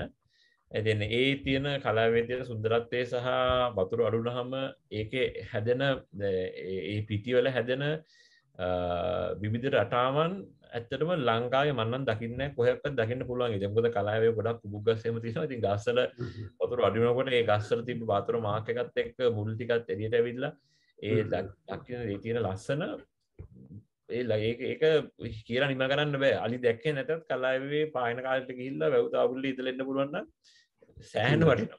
මොකද ඒ තරම් ලස්සනයි. මම දැන් ගොඩක් කට්ටිය ගිහිල්ලා නැති වෙයි. ගිහිල්ලා තියෙන කට්ටිය දන්නවා මම කියන්නේ මොකද්ද කියන්නේ. එතකොට මේ මම ඊට පස්සේ මූව් වෙනවා මේ අලි රංචු සම්බන්ධයෙන් කොහොමද ගත්ත ෆොටෝග්‍රාෆ්ස් කීපයක් සම්බන්ධයෙන්. මම ඇත්තටම දැන් මේක මම ඇත්තටම පෙන්වන්නේ මේ අලි මේ රංචුවක් එළියට එනවා කැලෙන් වතුර බොන්න. ඒතර මම මේකත් පාවිච්චි කරලා තියෙන්නේ 600 F4 එක. ඉතින් 600 F4 පාවිච්චි කරලා මම ඒ අවශ්‍ය දුර ප්‍රමාණය තියාගත්තා. මට මේක මේ විදිහට ෆ්‍රේම් කරගන්න පුළුවන් වුණා. ඉතින් ඒක සහ ඇත්තටම අලි රංචුවක් ගත්තාම මම පොඩ්ඩක් අලි සම්බන්ධව චුට්ටක් කියන්නම්. අලි රංචුවක් ගත්තාම අලි රංචුවේ ඇත්ත නායකත්වය දනන්නේ මව් ඇතින්න. ඒ වැඩිහිටි මැතින්න තමයි නායකත්වය දාන්නේ. ඇතින්න ගාව තමයි එයා ගාව තමයි මෙමරි එක තියෙන්නේ. ඒ නොලෙජ් එක තියෙන්නේ. එයා තමයි කෑම හොයාගෙන වතුර හොයාගෙන රංචුව ඒ නිසිසි තැන් වලට අරන් යන ඒ පාරම්පරික දැනුම තියෙන්නේ ඇතින්නත් එක්ක. ඉතින් ඒක ඇත්තටම පරම්පරාවෙන් පරම්පරාවට මේ පාස් වෙන ඒ කියන්නේ ඒක මේ පාස් ඩවුන් වෙන දැනුමක් තමයි තියෙන්නේ. සහ මේ අලි රංචුවක ගෑනු සතෙක් ඇත්තටම ඉපදුනාම ගොඩක් වෙලාවට ඒ ගෑනු සතා දිගටම ඒ රංචුවෙම ඉන්නවා. පිරිමි සතු විතරයි රංචුවෙන් පිටත් වෙලා යන්නේ වැඩිහිටියටපත් වුණාම. එතකොට මම මේ දන ඇත්තටම ෆොටෝග්‍රාෆ් දෙකක් මම දාලා තිනවා. අලි රංචුව ගන්න උඩ තියෙන්නේ මානක් කට්ටිය ගිහිල්ලා ගත්ත ෆොටෝග්‍රාෆ් එකක්. මේක ඇත්තටම මේ ජාති වන උද්‍යානයක නෙවෙයි කැලේන් පිට මේ අපකට වැවක ගිහිල්ලා ගත්තකොට මේ උඩ ගත්ත ෆොටෝ එකේ මම බෝට්ටුවක ඉඳලා තමයි ෆොටෝග්‍රාෆ් එක ගත්තේ. මම කර්සර් එකෙන් පෙන්නන්න මේ මම දැන් පෙන්නන ෆොටෝග්‍රාෆ් එක. ඉතින් එතකොට මම පාවිච්චි කරේ 8-400 ලෙන්ස් එක zoom ලෙන්ස් එකක් තමයි පාවිච්චි කරේ. ඒක පාවිච්චි කරලා තමයි මේ ෆොටෝග්‍රාෆ් එක මම ෆ්‍රේම් කරගත්තේ. පළවෙනි ෆොටෝග්‍රාෆ් එක කවුඩුල්ලේ ගත්ත ෆොටෝග්‍රාෆ් එකක්. මේ third එක කියලා වතුරට බහලා නානවා. හැබැයි මම මේකෙදි 600 එක පාවිච්චි කරලා ඉවරලා අවශ්‍ය දුර ප්‍රමාණය තියාන ෆ්‍රේම් කරන එක මම කරගෙන තියෙනවා. 600 කින් ගත්තේ මේ වයිඩ් එක නේ වයිඩ් ඇන්ගල්. ඔව් දැන් ඒක තමයි ඒක කරන්න පුළුවන්. මේක දැන් අර 600 ලෙන්ස් එකේදී තව මම එක දෙයක් මට කියන්න ඕතු කරන 600 ප්‍රයිම් ලෙන්ස් පාවිච්චි කරනකොට කියන්න ඕනේ දෙයක්. ප්‍රයිම් ලෙන්ස් එකේදී ඕගලන් ඇත්තටම ෆෝකල් ලෙන්ත් එක ඒක ෆික්ස් නේ. එතකොට අපි කැමරාවේ මේ මොකද්ද කැමරාවෙන් ෆොටෝ එකක් ගන්න හදනකොට අපි හැම වෙලෙම ක්‍රියේටිව් වෙන්න ඕනේ. පොඩ්ඩක් මේ ස්ථානයත් එක්ක මේ අපි මේ අපේ නොලෙජ් එක පාවිච්චි කරන්න ඕනේ සහ ක්‍රියේටිවිටි එක පාවිච්චි කරන්න ඕනේ. මේක කොහොමද මම මේක මේ සතා මේ ෆ්‍රේම් එක ඇතුළට ගන්නෙ. මොකද අපිට තියෙන්නේ zoom lens එකක් නෙවෙයිනේ. දැන් zoom එකේදී ඇත්තටම ඒ තරම් ක්‍රියේටිව් වෙන්න දෙයක් නැහැ. මොකද අපිට ෆ්‍රේම් එකට ගන්න ඕන නම් zoom එකෙන් zoom in out කරලා අපිට ඒ දේ කරගන්න පුළුවන්. දැන් 600 එකේදී වගේ ප්‍රයිම් එකේදී වෙන්නේ වා ඩිසයිඩ් කරන්න ඕනේ. එතකොට රයිට් මට මේක ෆ්‍රේම් කරන්න මම මොකද්ද කරන්නේ? මම ඊළඟට කරන්නේ සතාගේ ක්ලෝස් අප් එකකට යනවාද? නැත්නම් සතාගේ එක සතෙක් විතරක් මම ටාගට් කරනවාද? ඒව ටක් ගාලා ඔළුවේ අපි 1 2 3 4 කියලා ඒ ඔප්ෂන් ටික දාගන්න ඕනේ. ඒ ටික දාගත්තොත් තමයි වැඩේ සාර්ථක කරගන්න පුළුවන්. එහෙම නැති වුණොත් එහෙම වෙන්නේ කියන්නේ සමහරක් ෆොටෝග්‍රාෆ් ගන්නවා. එතකොට එකක් පැත්තක් කැපිලා නැත්නම් අමාර අවශ්‍ය විදිහට මේ ෆොටෝග්‍රාෆ් එක එන්නේ නැහැ. මේක අපේ ටීම් එකේ පැතුම්ගේ ෆොටෝග්‍රාෆ් එකක්. මේත් අරිරංචුවක් ඇවිදන් යන ෆොටෝග්‍රාෆ් එකක්. හරි මේ තුම්පත් රෑන කියන මේ මාර්ගකාව ඇත්තට මේක අපේ ජනවාරයේ තමයි ප්‍රශ්න තියෙන්නේ. ජනවාරයේ තමයි සෑහෙන්න මේක තියෙන්නේ ඇත්තට. මේක ජනවාරයේ එන දෙයක්. මේක මම දන්න තරමින් සයන්ටිෆිකලි මම දන්නේ මේක ප්‍රූව් කරලා දෙනවද කියන එක නම් මම දන්නේ නැහැ. හැබැයි ජනවාරයේ එනවා මේ තුම්පත් රෑන කියන එක. තුම්පත් රෑනක් ගෙදර තියා ගැනීම තුම්පත් රෑන දැකීම වාසනාවන්ත දෙයක් හැටියට තමයි අපේ ජනවාරයේ සඳහන් වෙන්නේ. එතකොට මේ ෆොටෝග්‍රාෆ් එකත් මම ගත්ත එකක්. අපි මේ මින්නේදී ගත්ත ෆොටෝග්‍රාෆ් එකක්. දැන් ගොඩක් කට්ටිය හිතනවා මේක තමයි මේ තුම්පත් රෑනක් හැටියට අර්ථකථනය කරනවා මේක. මෙන්න මෙහෙම මේ කම්බිනේෂන් එකක් ආවොත් කියන්නේ පිරිමි සතෙකුයි ගෑනු සතෙකුයි තව පැටියෙකුයි. ඉතින් ඇත්තටම අපේ ජනවහරේ එන විදිහට මේ කම්බිනේෂන් එක නෙමෙයි මෙහෙම එකක් නෙමෙයි අපි තුම්පත් රෑන කියලා අපි සලකන්නේ. මෙන්න මේ විදිහට මව්වැතින්නයි මව්වැතින්නගේ ඉන්න පොඩිම පැටියයි ඊට කලින් හම්බුණු පැටියෙක් හරි ඒ රංචුවේ ඉන්න තව ෆීමේල් හරි මේල් හරි තව ඊට වඩා ටිකක් ලොකු පැටියෙක් එක එන එක තමයි ෆීමේල් ප්‍රශ්නයක් නැහැ. මොකද මේල් ෆීමේල් ප්‍රශ්නයක් නැහැ. මේල් ෆීමේල් ප්‍රශ්නයක් නැහැ. ඉතින් ගොඩක් වෙලාවට අර ෆීමේල් කෙනෙක්ම තමයි ඒගොල්ලන්ත් එක්ක එන්නේ. ඒක ගොඩක් කාලේ වෙන දෙයක්. ඉතින් මේක තමයි ජනවාරයේ එන විදිහට තුම්පත් රෑන කියලා හඳුන්වන්නේ.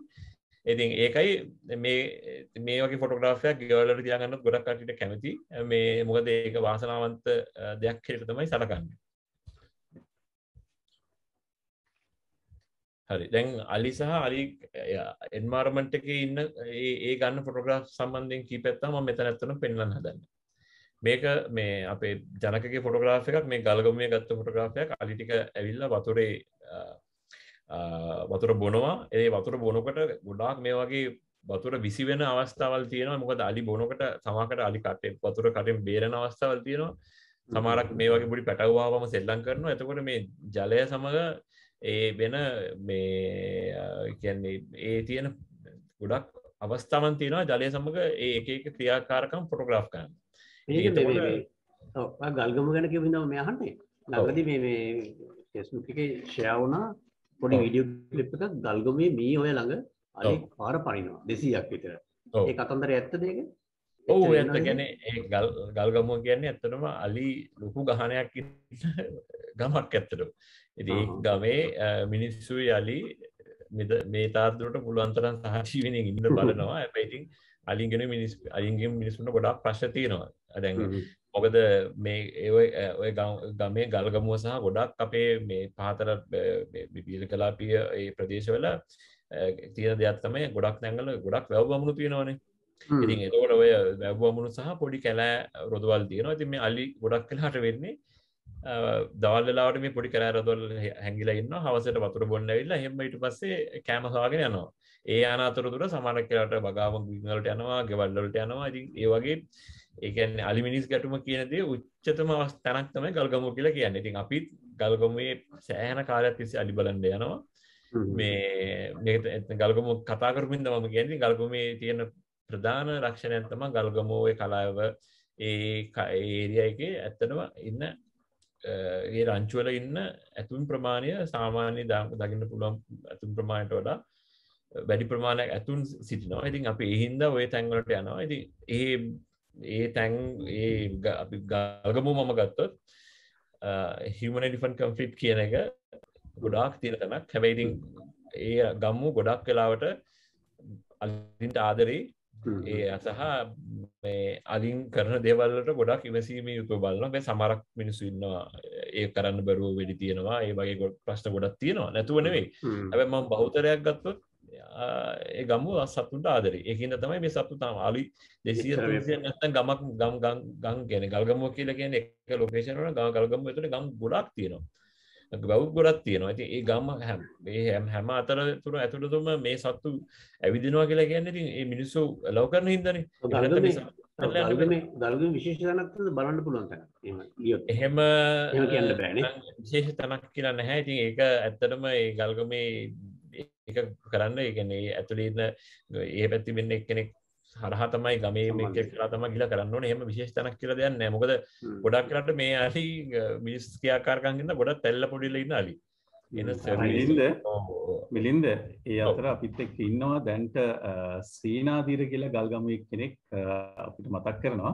අපි සතුටුයි. ඉතින් අපි කියනවා සේනාදීරට අලි බලා ගන්න නේද පරිස්සමෙන්. එහෙම කියලා මතක් කරනවා. මම කියන දේට සේනාදීර එකක වෙයි මම කියන දේට මොකද මේ එහෙම නැත්තම් මේ අලින්ට ජීවත් වෙන්න බෑ. ඉතින් මිනිස්සු ඇක්සෙප්ට් කරන්න ඕනේ.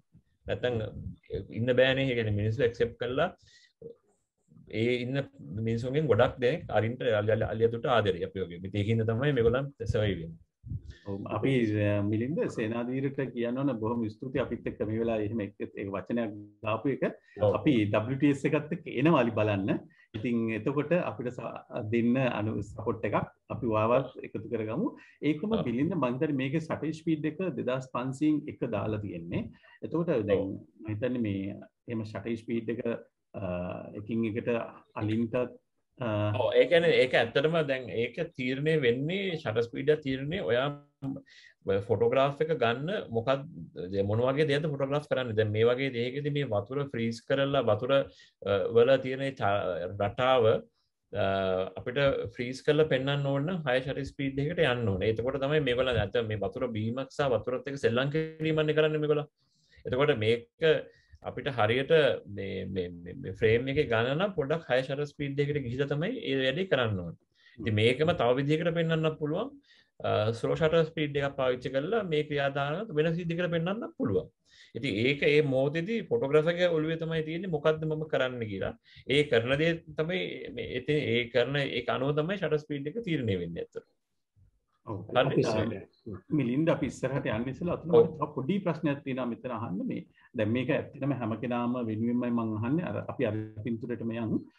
සමහරක් ඇත්තටම අපේ ලංකාවේ අලි කළු පාටයි කියලානේ කියන්නේ. කළු පාටයි. ඒකට අපි පින්තූරයකට ඒ කළුම ඕනද? නැත්තම් පින්තූරට ඒ කළුම එන්නේ මම ඒකේ තව ඉස්සරහට ඇද්දී මේ ස්ලයිඩ්ස් එකකම ෆොටෝස් කීපයක් තියෙනවා මම එතකොටම පෙන්නන්න. අලියේ කොඳුරම කළු පාටයි කියලා පේන්නේ අලිය හොඳට නාලෙනකොට විතරයි. එහෙම නැත්නම් ඉතින් අලියගේ පාට එක එක විදිහට පේනවා. කියන්නේ දුඹුරු පාටට පේනවා, අලු පාටට පේනවා. සහ ආලෝකය වැදෙන විදිහ අනුව අලියගේ ඇඟට පතිත වෙන විදිහ අනුව අපිට ඒක පොඩ්ඩක් එක එක විදිහට අපිට පේන්න ගන්නවා. ඉතින් ඒ වගේ දේවල් තියෙනවා. අලිය කළු පාටම බිය යුතු නැහැ. මොකද එහෙම කළු පාටයි කියලා අපිට ෆොටෝග්‍රාෆ් කරන්න කොහෙවත් බෑ. එහෙම වෙන්න බෑ. කියලා තමයි මගේ මතය. මොකද ඒක ඒ තියෙන ලයිටිං ලයිට් එකයි සහ අලියා කරන දේ අනුව සමාකරට දුඹුරු පාට අලියනවා. ඒ දුඹුරු පාට අලි මේ එන්නේ තියලා ඒ ඉතකණියා මඩ නාලා එන්නේ අතට. ඒකට දුඹුරු පාටයි. මේ ඉතින් අන්නේ වගේ දේවල් තමයි. ඒකට එක එක විදිහට තමාගේ හැමේ තියෙන පාට කියන්නේ පාට ඇගේ ගෑවෙන එකත් එක්ක පොඩි වෙනසක් තමක් අපිට දකින්න ලැබෙනවා. හරි මිලින්ද පැහැදිලි යම් ඉස්සරහට. ඔව්. එතකොට මේ ඇත්තටම 2012 මමයි සදීපයි දෙන්නම ඉතලා ගත්තා. මේක සදීප ගත්ත ෆොටෝග්‍රාෆ් එකක් අපි දෙන්නකට ගිහිල්ලා ගන්නකොට මේ කලාව 2012 දී හොඳටම හිදිලා. දැන් මම කලාවේ ලස්සන කතා කරා මම ඉස්සෙල්ලා. ඒකට ඔයගලන්ට පේනවා මේ කුඹු ගස්වල කළු පාට මාක් එක තියෙන වතුර අල්ලන ප්‍රමාණය. මම කර්ස් එකනුත් පෙන්නන මේ ගහේ වුණත් මේ කළු පාටට තියෙන වතුර සාමාන්‍ය පිරුණාම අල්ලන ප්‍රමාණය. එතකොට වතුර සම්පූර්ණයෙන් හිදිලා එතකොට අලි මේ ඇලක් කරහා මේ ක්‍රොස් කරනවා. මේක හරිම ලස්සන ෆොටෝග්‍රාෆ් එකක්. ඉතින් මේ අපි පබ්ලිෂ් කරපු අපේ පොතේත් මේ ෆොටෝග්‍රාෆ් එක ගියා ඒවියන් බුක් එකේ. ඉතින් මේකේ තියෙන්නේ ඊට පස්සේ ඉස්සරහින් තියෙන පොඩි වැටක් වගේ පේන්නේ. ඇත්තට මේ වැට තියෙන හදලා තියෙන්නේ දීවර කර්මා තියෙන කට්ටිය දැල් දාන්න වතුර තියෙන කාලෙට. මේ දාලා මාළු හොල්ලන්න. මේකත් සදීපගේ ෆොටෝග්‍රාෆ් එකක්. ඉතින් මේක අලි එක මින්නේදී වතුරට බහැලා වතුර බොන අවස්ථාවේ ගත්ත ෆොටෝග්‍රාෆර්. ඉතින් ඇත්තට මේ අලි ගත්තාම කෙලින්ම නෙවෙයි ඉංග්‍රීසි පිටපස්සත් ඒ ලස්සන කියන්නේ ඡායාරූප ඒ කියන්නේ විදි ක්‍රම තියෙනවා මාන්නේ. ඒක ඉතින් තමා දකින්න විදිහ තමයි. ඒක ෆොටෝග්‍රැෆි වලදී තමා පොඩ්ඩක් ක්‍රියේටිවිටි වෙන්නත් ඕනේ. ඒ ක්‍රියේටිවිටි වෙන එකේ ප්‍රතිඵලයක් තමයි මේ තියෙන්නේ අතර. මේක විල්පත්තුවේ ගත්ත ෆොටෝග්‍රාෆ් එකක්. මේ විල්පත්තුවේ මේ වගේ ෆොටෝග්‍රාෆ් ගන්න පුළුවන්. මොකද විල්පත්තු ගිහිලා තියෙන කට්ටියට නම් මේක මේ අනිවාර්යෙන් දැකලා ඇති. අලි කීප දෙනෙක් ඉන්නවා විල්ඩ් වලට බහැලා දවස් පුරාම කරන්නේ ඒගොල්ලන් මේ වගේ මේ තනකොළ කන එක තමයි. ඉතින් ඒකේ තනකොළ ගසන ඒවා වතුරත් එක්ක එන ඒ ක්‍රියාකාරකම් ගොඩාක් තියෙනවා දේවල් ෆොටෝග්‍රාෆ් කරන්න පුළුවන්. එකම දේ ඉවසීමෙන් යුතුව බලාගෙන ඉන්න ඕනේ මොකද්ද ඒ සතා කරන්නේ කියලා. අපත් මේ අපේ ඉන්ටර්වල් එකට වෙලාවත් හරි. නමුත් අපි මේක ඉවර කරලා ඉමු නේද? ඔව් මේක ඉවර කරමු. ඇතරම මේ මම යනවා හෙමින් වැඩිද දන්නේ මට මොන ඉක්මනට යන්න ඕන ඉක්මනට කරන්න පුළුවන් ෆ්ලයිට් කරුකුත් තියෙනවා කතා කරන්න මේක ඇත්තටම මේ තව ගල්ගමුවේ ගත්ත ෆොටෝග්‍රාෆ් එකක් හේන්නට ඉවර කරලා කැලේ දීලා දෙනවා සතුන්ට ඇවිදගෙන යන්න. ඉතින් මේ එක පැත්තක හේනකුත් පේනවා. එදා බහින්න දවසක්. ඉතින් මේ දකින්නේ ඉතාම ශරීර ප්‍රමාණය විශාලම ලංකාවේ ඉන්න විශාලම ඇතා තමයි මේ ෆොටෝග්‍රාෆ් එකේ ඉන්නේ ශරීර ප්‍රමාණයෙන්. එයා සම්බන්ධයෙන් කතා කරන්න ඉස්සරහට. ඉතින් මේ කට්ටිය එක පැත්තකට අනිත් පැත්තට ක්‍රොස් කරන යන ෆොටෝග්‍රාෆ් එකක් තමයි මේ තියෙන්නේ. මේක ඇත්තටම මේ කුමන ජාතික වන උද්‍යානයේ සදීප ගත්ත ෆොටෝග්‍රාෆ් එකක්. අලි කුමන යාල ගියොත් මේක බලන්න පුළුවන් දෙයක්. අලි වතුරට බහැලා පොඩි විල්වල මේ නෙළුම් අල මේ නෙළුම් දඩු කනවා. ඉතින් ඒවත් මේ හොඳ ඔපචුනිටි එකක් ඕන ෆොටෝග්‍රාෆර් කෙනෙක්ට ෆොටෝග්‍රාෆ් කරන්න. එතකොට මේ කලාවේ ගත්ත ෆොටෝග්‍රාෆ් එකක් සදීප මේක ඇත්තට පෙන්වන්නේ සිලුවෙට් ක්‍රමයෙන් against the light ගත්ත ෆොටෝග්‍රාෆ් එකක්. මේකෙනුත් වෙනමම කලාවක් තියෙනවා මේ සිලුවෙට් ෆොටෝග්‍රැෆි ගන්න කරනකොට. ඉතින් ඒකෙනුත් ඒ අලින්ගේ තියෙන සුන්දරත්වය මේ අපිට බලන්න පුළුවන් මේ විදිහට මේ සිලුවෙට් against the light ෆොටෝග්‍රාෆ් අරගෙන. මේක මේ යාල මම ගත්ත ෆොටෝග්‍රාෆ් එක මේක තමයි අලිගල කියලා පිටුපස්සේ තියෙන්නේ. මේක ඇත්තටම ෆේමස් තැනක් යාල මේක බලන්න පුළුවන්. ඉතින් මේක බලන්න පුළුවන් එක තැනක් තියෙනවා අර අපි බුතෝ පිටි කියලා තමයි මේ හැටි කියන්නේ. ඉතින් ඒ හැටි බලන්න පුළුවන් මේක මේ වගේ දෙයක් අලිගල ඉස්සරහින් අලි ටික ඉන්න ෆොටෝග්‍රාෆ් එක. මේකත් යාල මේ අලි මෙයා ඇත්තටම මේ ගැමුණු ඇතා මේ වැවක බහැරලා කනවා. ඒක පිටිපස්සෙන් මට ඇත්තටම පෙන්වන්න ඕනකම තියෙන එන්වයරන්මන්ට් එක කොහොමද පිටිපස්සෙන් ඕපන් බිල්ස් වගේක් මේ කූඩු හදනවා. ඉතින් ඒක සම්පූර්ණයෙන්ම අලියා සහ එයාගේ එන්වයරන්මන්ට් එක පෙන්වන තැන. මෙන්න මේක අර කළු සම්බන්ධයෙන් ෆොටෝ සම්පත්ව ප්‍රශ්නයක් තිබුණේ මගේ. මේ ඇත්තට මේ මානක් කට්ටිය අලි ටික නාලිවර වෙලා අනිත් පැත්තට යන ගම. දැන් මෙන්න මේවා කියලා හිතන තමයි අලිය වතුරට කළුවට පේන්නේ. වතුරේ බහැලා යනකොට. නැත්තම් මේ විදිහට කළුවට පේන ගතිය අඩුයි ඇත්තට. මරු පින්තූරය ඇත්තටම අලි නානකම් ඉන්නව අතුල කළු අලි ගන්නා. ඉතින් අනිත් එක තමයි මේ කලාවේ ගත් එකක්. අලි ටිකක් බහැලා මේ වතුරේ නානවා. ඒ කියන්නේ රිලැක්ස් එකක ඉන්නවා. ඉතින් මේ වගේ දෙයක් පැය ගාණක් තිස්සේ ෆොටෝග්‍රාෆ් කරන්න ගොඩාක් ඔපචුනිටිස් එනවා. මේ කලාවේ ගත්ත ෆොටෝග්‍රාෆ් එකක්. මේ ඉතින් ඇන්ගල් එක සම්බන්ධයෙන් ආපහු කියන්න ඕනේ. ඉතින් මේ වගේ ලෝ ඇන්ගල් ෆොටෝග්‍රාෆ් එකක් ගන්නකොට තියෙන අපිට පේන විදිය සම්පූර්ණ වෙනස් සාමාන්‍ය මේ නෝමල් විදියට ගන්නට වඩා.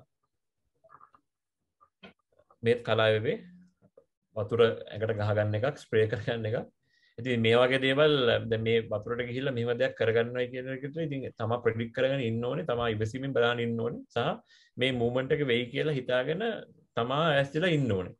එතකොට තමයි මේ වගේ දෙයක් ෆොටෝග්‍රාෆ් කරන්න පුළුවන්. මේ උඩවලවේ ඉතින් උඩවලවේ දැන් මම අර ආපහු කිව්වේ ඒ කියන්නේ තමා ටෙරේන් එක දන්නවා නම් තමාට කොහොමද සබ්ජෙක්ට් එකත් එක්ක බෑග්ග්‍රවුන්ඩ් එක ගන්න කොහොමද මේ කොච්චර බ්ලෙන්ඩ් කරලා ගන්න පුළුවන්ද කියන තව අවස්ථාවක් තමයි මේක. ඉතින් මේ උඩවලවේ මේ උඩවලව ජලාශය පිටිපස්සෙන් පේන්නේ දෙනියායේ කඳු ටික තමයි පේන්නේ. ඉතින් මේ වගේ කකුත් ලංකාවේ මේ වගේ කඳුත් එක්ක ෆොටෝග්‍රාෆ් කරන්න පුළුවන් අලි. එකම දේ තමා දැනගන්න ඕනේ ඉතින් මේවා ගන්න පුළුවන් කොතනද කොයි වගේ තැන්වලද ගන්න පුළුවන් කියන සම්බන්ධය.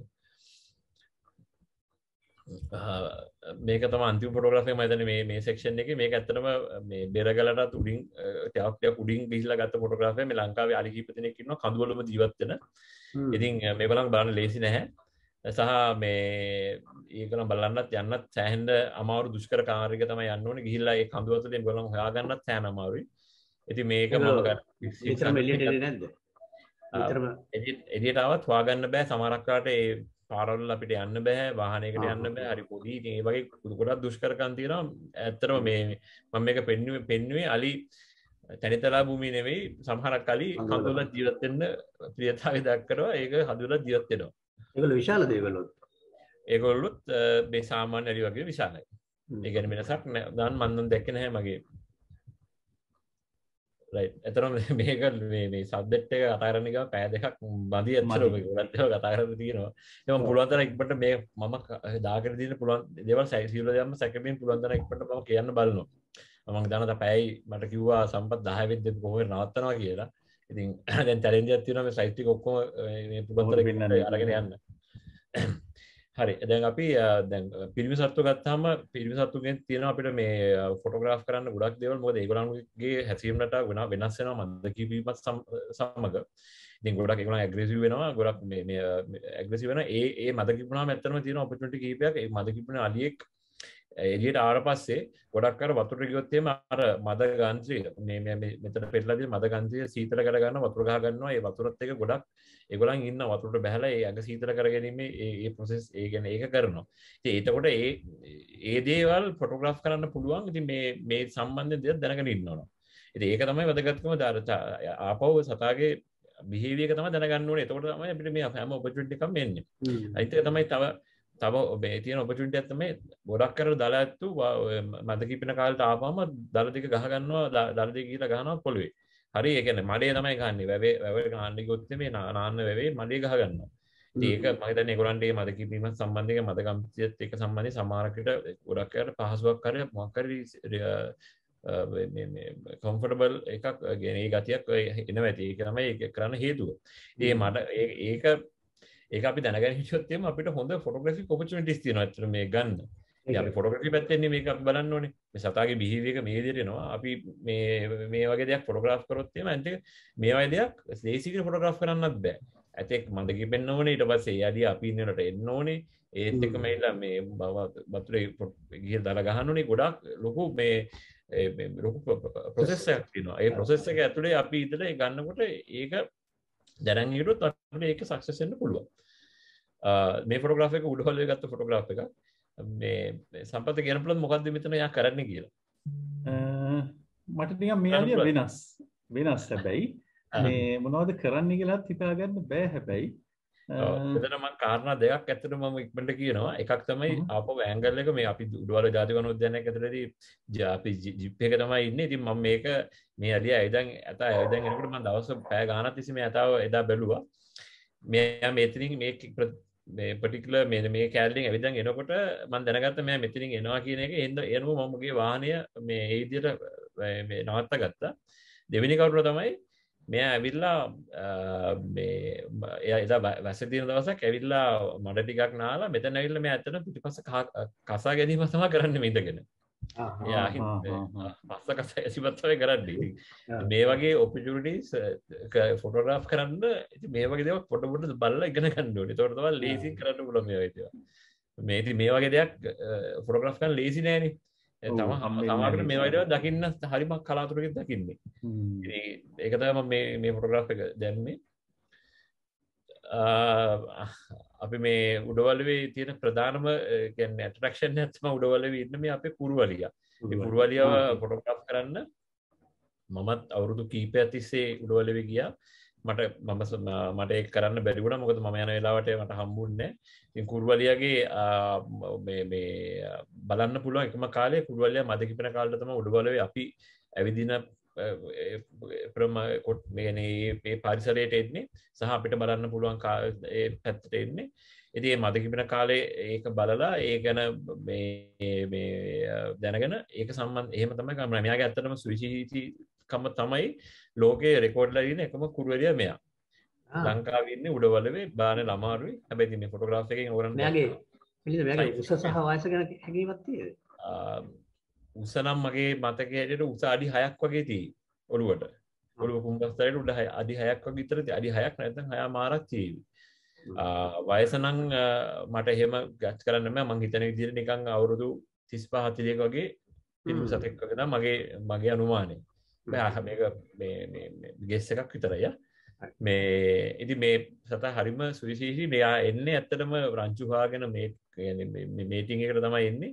ඉතින් ගොඩක් වෙලාවට මෙයාට ඒ chance එක හම්බෙන්නේ නැහැ. ඉතින් ඒත් එක ලොකු පිරිමි අලිත් එක මෙයා රන් වෙති කරගන්න අවස්ථා තියෙනවා. ඒ වගේවත් ෆොටෝග්‍රාෆ් කරලා තියෙනවා. මේවා තමයි ඇත්තටම අලින්ව සමීප කරලා ගන්න පුළුවන් ෆොටෝග්‍රාෆ්ස් ටික. මේ ෆොටෝග්‍රාෆ් සෙට් එකම අපේ ගෲප් එකේ පසන්ගේ ෆොටෝග්‍රාෆ්ස්. ඇත්තටම පසන් ගොඩක්ම මේ වගේ මේ ක්ලෝස් අප්ස් ෆොටෝග්‍රාෆ් යන්නේ කෙනෙක්. ඒ හින්දා මම එයාගේ මේ ෆොටෝග්‍රාෆ්ස් තමයි පෙන්නන්නේ. ඉතින් ඔයාලට පේනවනේ මේ අලියගේ හැමේ තියෙන රටාවන් ළඟට ගියාම බලනකොට සම්පූර්ණ වෙනස් විදිහට අපිට පේනවා. ඉතින් ඒකත් තව ෆොටෝග්‍රාෆ් ගන්න පුළුවන් තව විදිහක්. සහ මේ කරන්න පුළුවන් එක තව ආර්ට් එකක් ඇත්තටම හරියටම හරි. ඉතින් මේ හොඬ වැලේ තියෙන විදිය, හොඬ වැලේ පීටලා තියෙන විදිය, හොඬ වැලේ තියෙන රැලි ගැස්ටලා තියෙන විදිය, හැමේ තියෙන පිග්මන්ටේෂන් හරිම ලස්සනයි. ඉතින් මේවා ලං කරලා බලනකොට හරිම මේ ලස්සනට ඒවා පේනවා. මේ ලොකු ලෙන්ස් එක නෙමෙයි 200 to 400 නේද? 100 to 400. ඒ කියන්නේ මේක zoom lens එක මේක prime lens එකක්. කියන්නේ මේක f4. sharpness එක මාරු. ඉතින් ඒ prime lens වල තියෙන sharpness එකත් එක්ක මේ normal lens එක compete කරන්න අමාරුයි. මොකද ඒක තමයි එක ගණන්. ඉතින් මේ වගේ එකකින් ෆොටෝග්‍රාෆ් කරාම ගොඩක් වාට බලලා ගන්න පුළුවන්. ඒ ආත්ම තෘප්තිය ගොඩක් වැඩි වෙනවා මේ ෆොටෝග්‍රාෆ් එකේ තියෙන ලස්සන වැඩිකම නිසා. මේ තවත් මේක සදීපේ ෆොටෝග්‍රාෆ් එකක්, තවත් ක්ලෝස් අප් එකක්. තව ෆොටෝග්‍රාෆ් ගන්න පුළුවන් විදිහක් තමයි ඇත්තටම ස්ලෝ ෂටර්. ඒ කියන්නේ ෂටර් ස්පීඩ් එක අඩු කරලා අලියාගේ මේ මූවමන්ට් එකක් අපිට ෆොටෝග්‍රාෆ් කරන්න පුළුවන්. ඇවිදින එකක් හරි දුවන් යන විදිහක් හරි. දැන් මේක මේ ඇත්තටම දුවන් යන එකක්.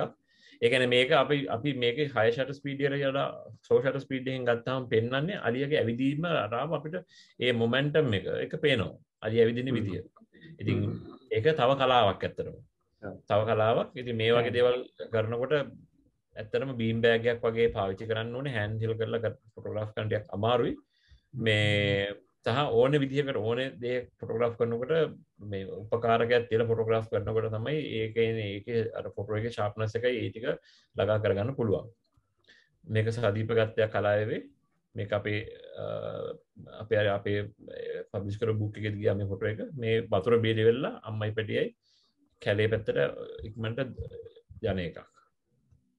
හරි. අපි දැන් එනවා මේ ඇත්තු සම්බන්ධයෙන් කියන්නේ අපේ මගේ සහ මගේ ටීම් එකේ අපේ ටීම් එකේ ඇත්තටම මේ ගොඩක්ම අපි කරන වැඩ කරන සම්බන්ධයෙන් තමයි මේ කතා කරන්නේ. ඇයි ලංකාවේ ඇත්තු බලන්න මෙච්චර අමාරු. ඉතින් මේක බලන්න මෙච්චර අමාරු කියන්න මම කාරණා තුනක් සැකෙමින් කතා කරනවා.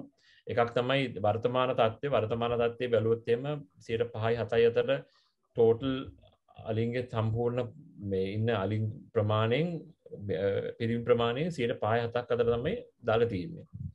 අනිත් එක තමයි දාලා තියෙන ඇතුන් ඇත්තරම ඒගොල්ලන් ගොඩක් නිසාචරයි. ඒ කියන්නේ ඒගොල්ලන්ගේ මූවමන්ට් එක එන්නේ හවසට.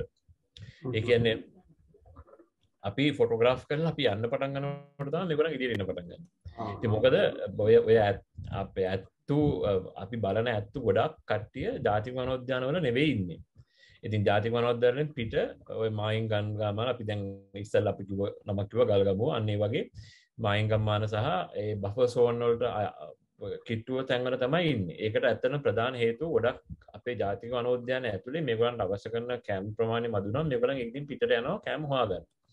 ඉතින් අර ගොඩක් ඔය මයින් ගම්මාන වල කරන්නේ හේන් ගොවිතැන් කරන්නේ. ඒතර හේන් ගොවිතැනේ එක කන්නයක් කරලා අතෑරියාම දෙවෙනිට හම්බේ බැවෙන බැවෙන මේ තනකොළ සහ මාන්න ඒ තියෙන ඒ වගේ තියෙන පෝෂණය ගත්තේ ගොඩක් වැඩි. හින්දා ඒව කන්න තමයි ගොඩක් මේවල යන්නේ.